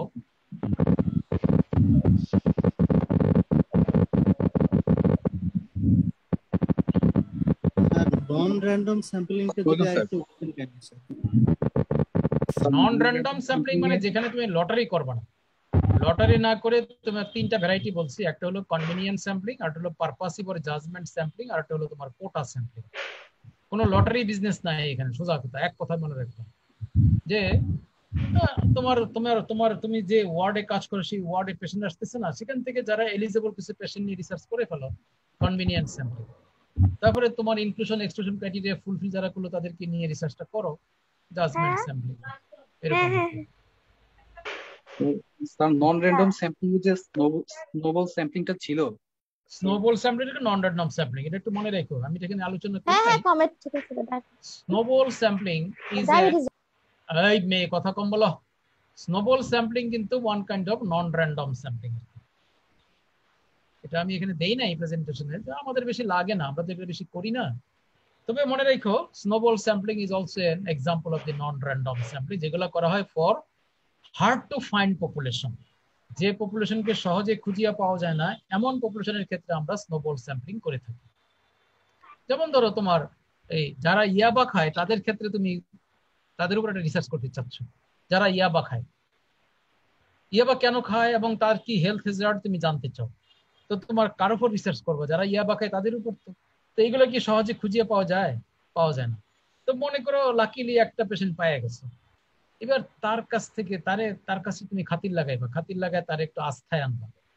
যখন সে তোমার উপর আস্থা অর্জন করবে, সে তোমার কাছে আসবে, সে তার কাছ থেকে যা যা জানার তুমি জেনে নিবা এবং তারে কানে কানে বলে দিবা যে আপনি তো জানেন কারা কারা ইয়াবা খায়, নিয়ে আসবেন একদম বিনা পয়সায় হোল বডি চেক আপ করে দেখবো। পরের দিন সে 5টা লইয়া এসে হাজির হয়েছে।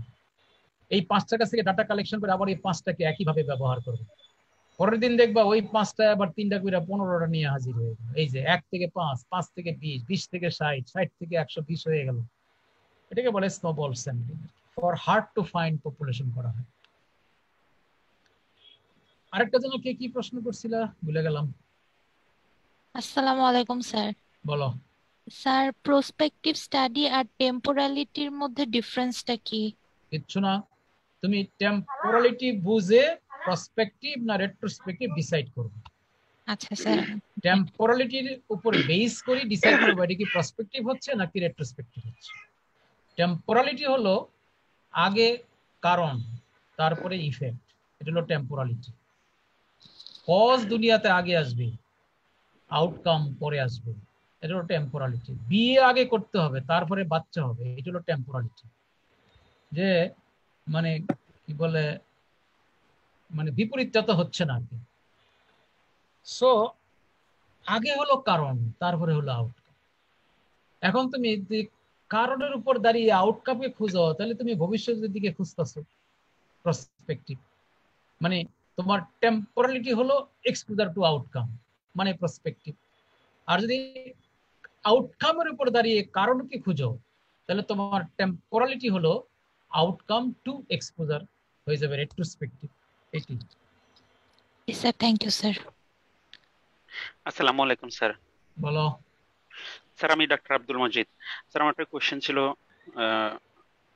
a surgeon wishes to determine whether the different methods of perioperative shaving have an effect on post-operative wound infection rates. Which of the following is best method for assessing whether one method is better than the other? It's an SBA question. Answer option is, sir, a surgeon wishes to determine whether different methods of perioperative shaving have an effect on post-operative wound infection rates. Which of following is the best method for assessing whether one method is better than other? Sir, option আছে sir cohort study, retrospective study, case control study, crossover study, randomized control trial.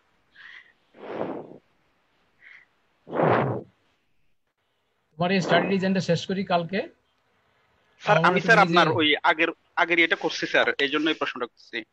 ওই Genesis sir একটা 3 দিনের workshop যেটা ওটা করছি sir আমি। ওটা করার পরে পরে কি মনে হচ্ছে বলো তো দেখি। স্যার আমার কাছে স্যার আমি আগে বলি, তুমি সার্জন দেখতে চাচ্ছে যে different types of peri operative shave করবে, তাই তো? মানে স্কিন শেভ করবে, মানে হেয়ার গুলো ফেলে দিবে। জি স্যার, হ্যাঁ। ওইটার effect over the post operative ওয়াউন্ড infection. তো মনে করো তুমি কোনো একভাবে একটা শেভিং করলা, তার রেসপেক্টে কি পরিমাণ ইনফেকশন হয় দেখবা। আবার মনে করো মেথড বি ফলো করে একটা শেভিং করলা, তাহলে মেথড এ একটা ফর শেভিং, মেথড বি একটা ফর শেভিং। এবার দেখো মেথড এ দিয়ে তোমার কয়টা ইনফেকশন হইলো, মেথড বি তে কয়টা ইনফেকশন হইলো। তুমি দেখতে পারো যে মেথড এ ইনফেকশন কম হয়েছে, সুতরাং তুমি বলবা যে হ্যাঁ প্রি অপারেটিভ শেভিং এর জন্য মেথড এটা ভালো দেন মেথড বি, এই তো? জি স্যার। এবার তুমি বলো এটা কি স্টাডি হয়, তোমার অপিনিয়নটা শুনি এবার।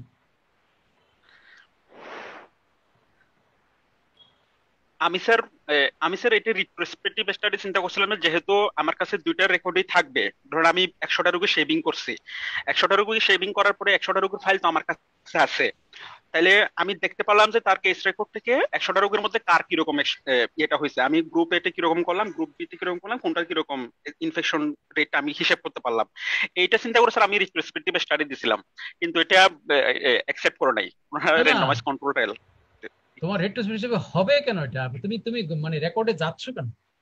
তুমি তো একজন সার্জন বলতেছি যে আমি মানে মেথড এ তে শেভিং করব, দেখবো তার ইফেক্ট কি, পরবর্তীতে মেথড বি তে শেভিং করব, দেখবো পরবর্তীতে তার ইফেক্ট কি। তাহলে তোমার এখানে ইন্ডিপেন্ডেন্ট ভেরিয়েবল কি আর মানে আউটকাম ভেরিয়েবল কি, এটা আমাকে বলো। স্যার এখানে তো আমার আউটকাম হচ্ছে ইনফেকশনটা, আউটকাম হলো ইনফেকশন, আমার ইনফেকশন। হ্যাঁ, আর তোমার ইন্ডিপেন্ডেন্ট ভেরিয়েবল বা এক্সপোজার ভেরিয়েবল হলো method A method B of shaving. G sir. তাহলে তুমি তো এক্সপোজার থেকে আউটকামে যাচ্ছ। জি স্যার। এটা প্রসপেক্টিভ স্টাডি নাম্বার 1। নাম্বার 2, এটা একটা ইন্টারভেনশনাল স্টাডি, কারণ তুমি তো একটা কিছু করতেছো, একটা কিছু করে তার ইফেক্ট দেখতেছো। রিসার্চার একটা কিছু করছে, করে তার ইফেক্ট দেখতেছে, মানে রিসার্চার এখানে ইন্টারভেনশন করছে। জি স্যার। সেই ইন্টারভেনশনের রেসপেক্টে তাহলে তোমার অপশনটা হয়ে যায়, তোমার কি অপশন ছিল বলছিলে আবার বলো। স্যার ওইভাবে চিন্তা করলে স্যার র্যান্ডমাইজ কন্ট্রোল ট্রায়ালটাই আসে স্যার। এক্স্যাক্টলি ওইটাই তো হবে। Thank you sir. ওকে, আসসালামু আলাইকুম।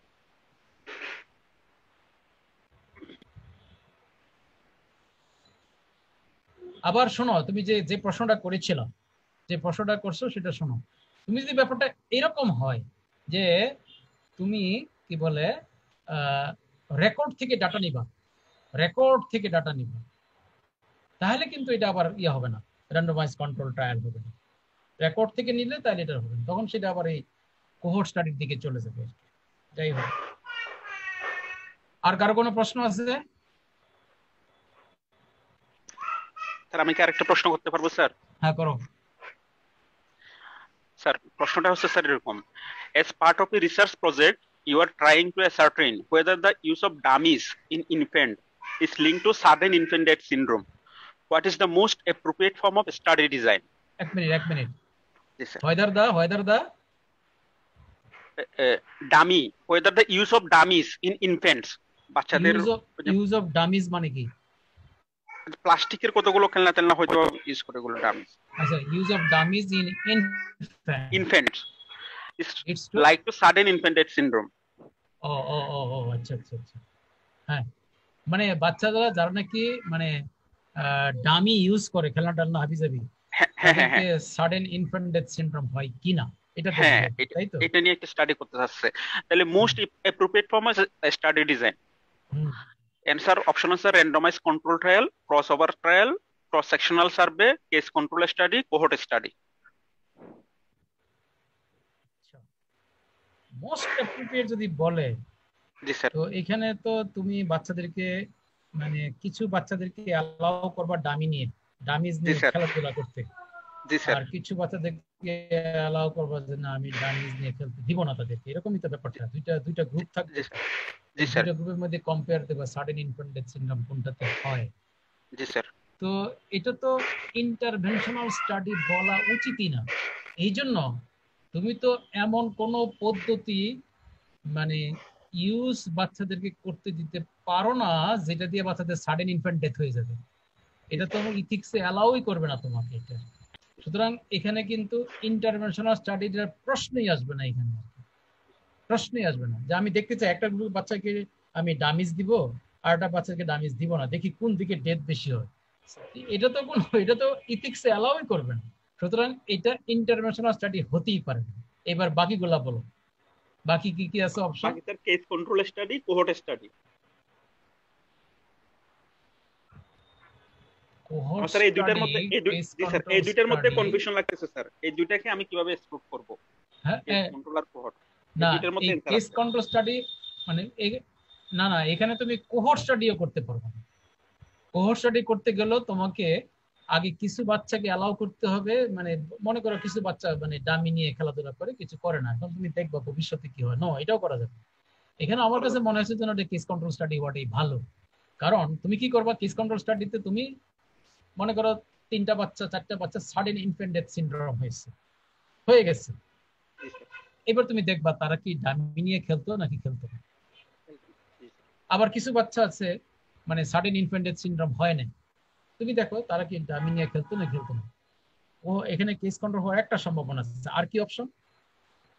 আর স্যার ভাই ওগুলো হবে না স্যার, ওগুলো আমি স্ট্রোক করতে পারছি, আমার এই দুটো নিয়ে সন্দেহ হইতেছিল না, তাহলে এখানে তুমি কেস কন্ট্রোল দিয়ে দিবে। কেস কন্ট্রোল হবে, কেস কন্ট্রোল হওয়ার সম্ভাবনাটা এখানে বেশি। কারণ কেস কন্ট্রোল হইতে কি তুমি ওই যে আমি যেটা বলেছি যে ক্লিনিক্যাল ট্রায়াল করাই যাবে না, কারণ তুমি তো একটা বাচ্চাকে ডামি ইউজ করতে দেখতে পারো না ব্যাপারটা মরে কি মরে না। সিমিলারলি কোহর্ট স্টাডিও করতে পারবে না।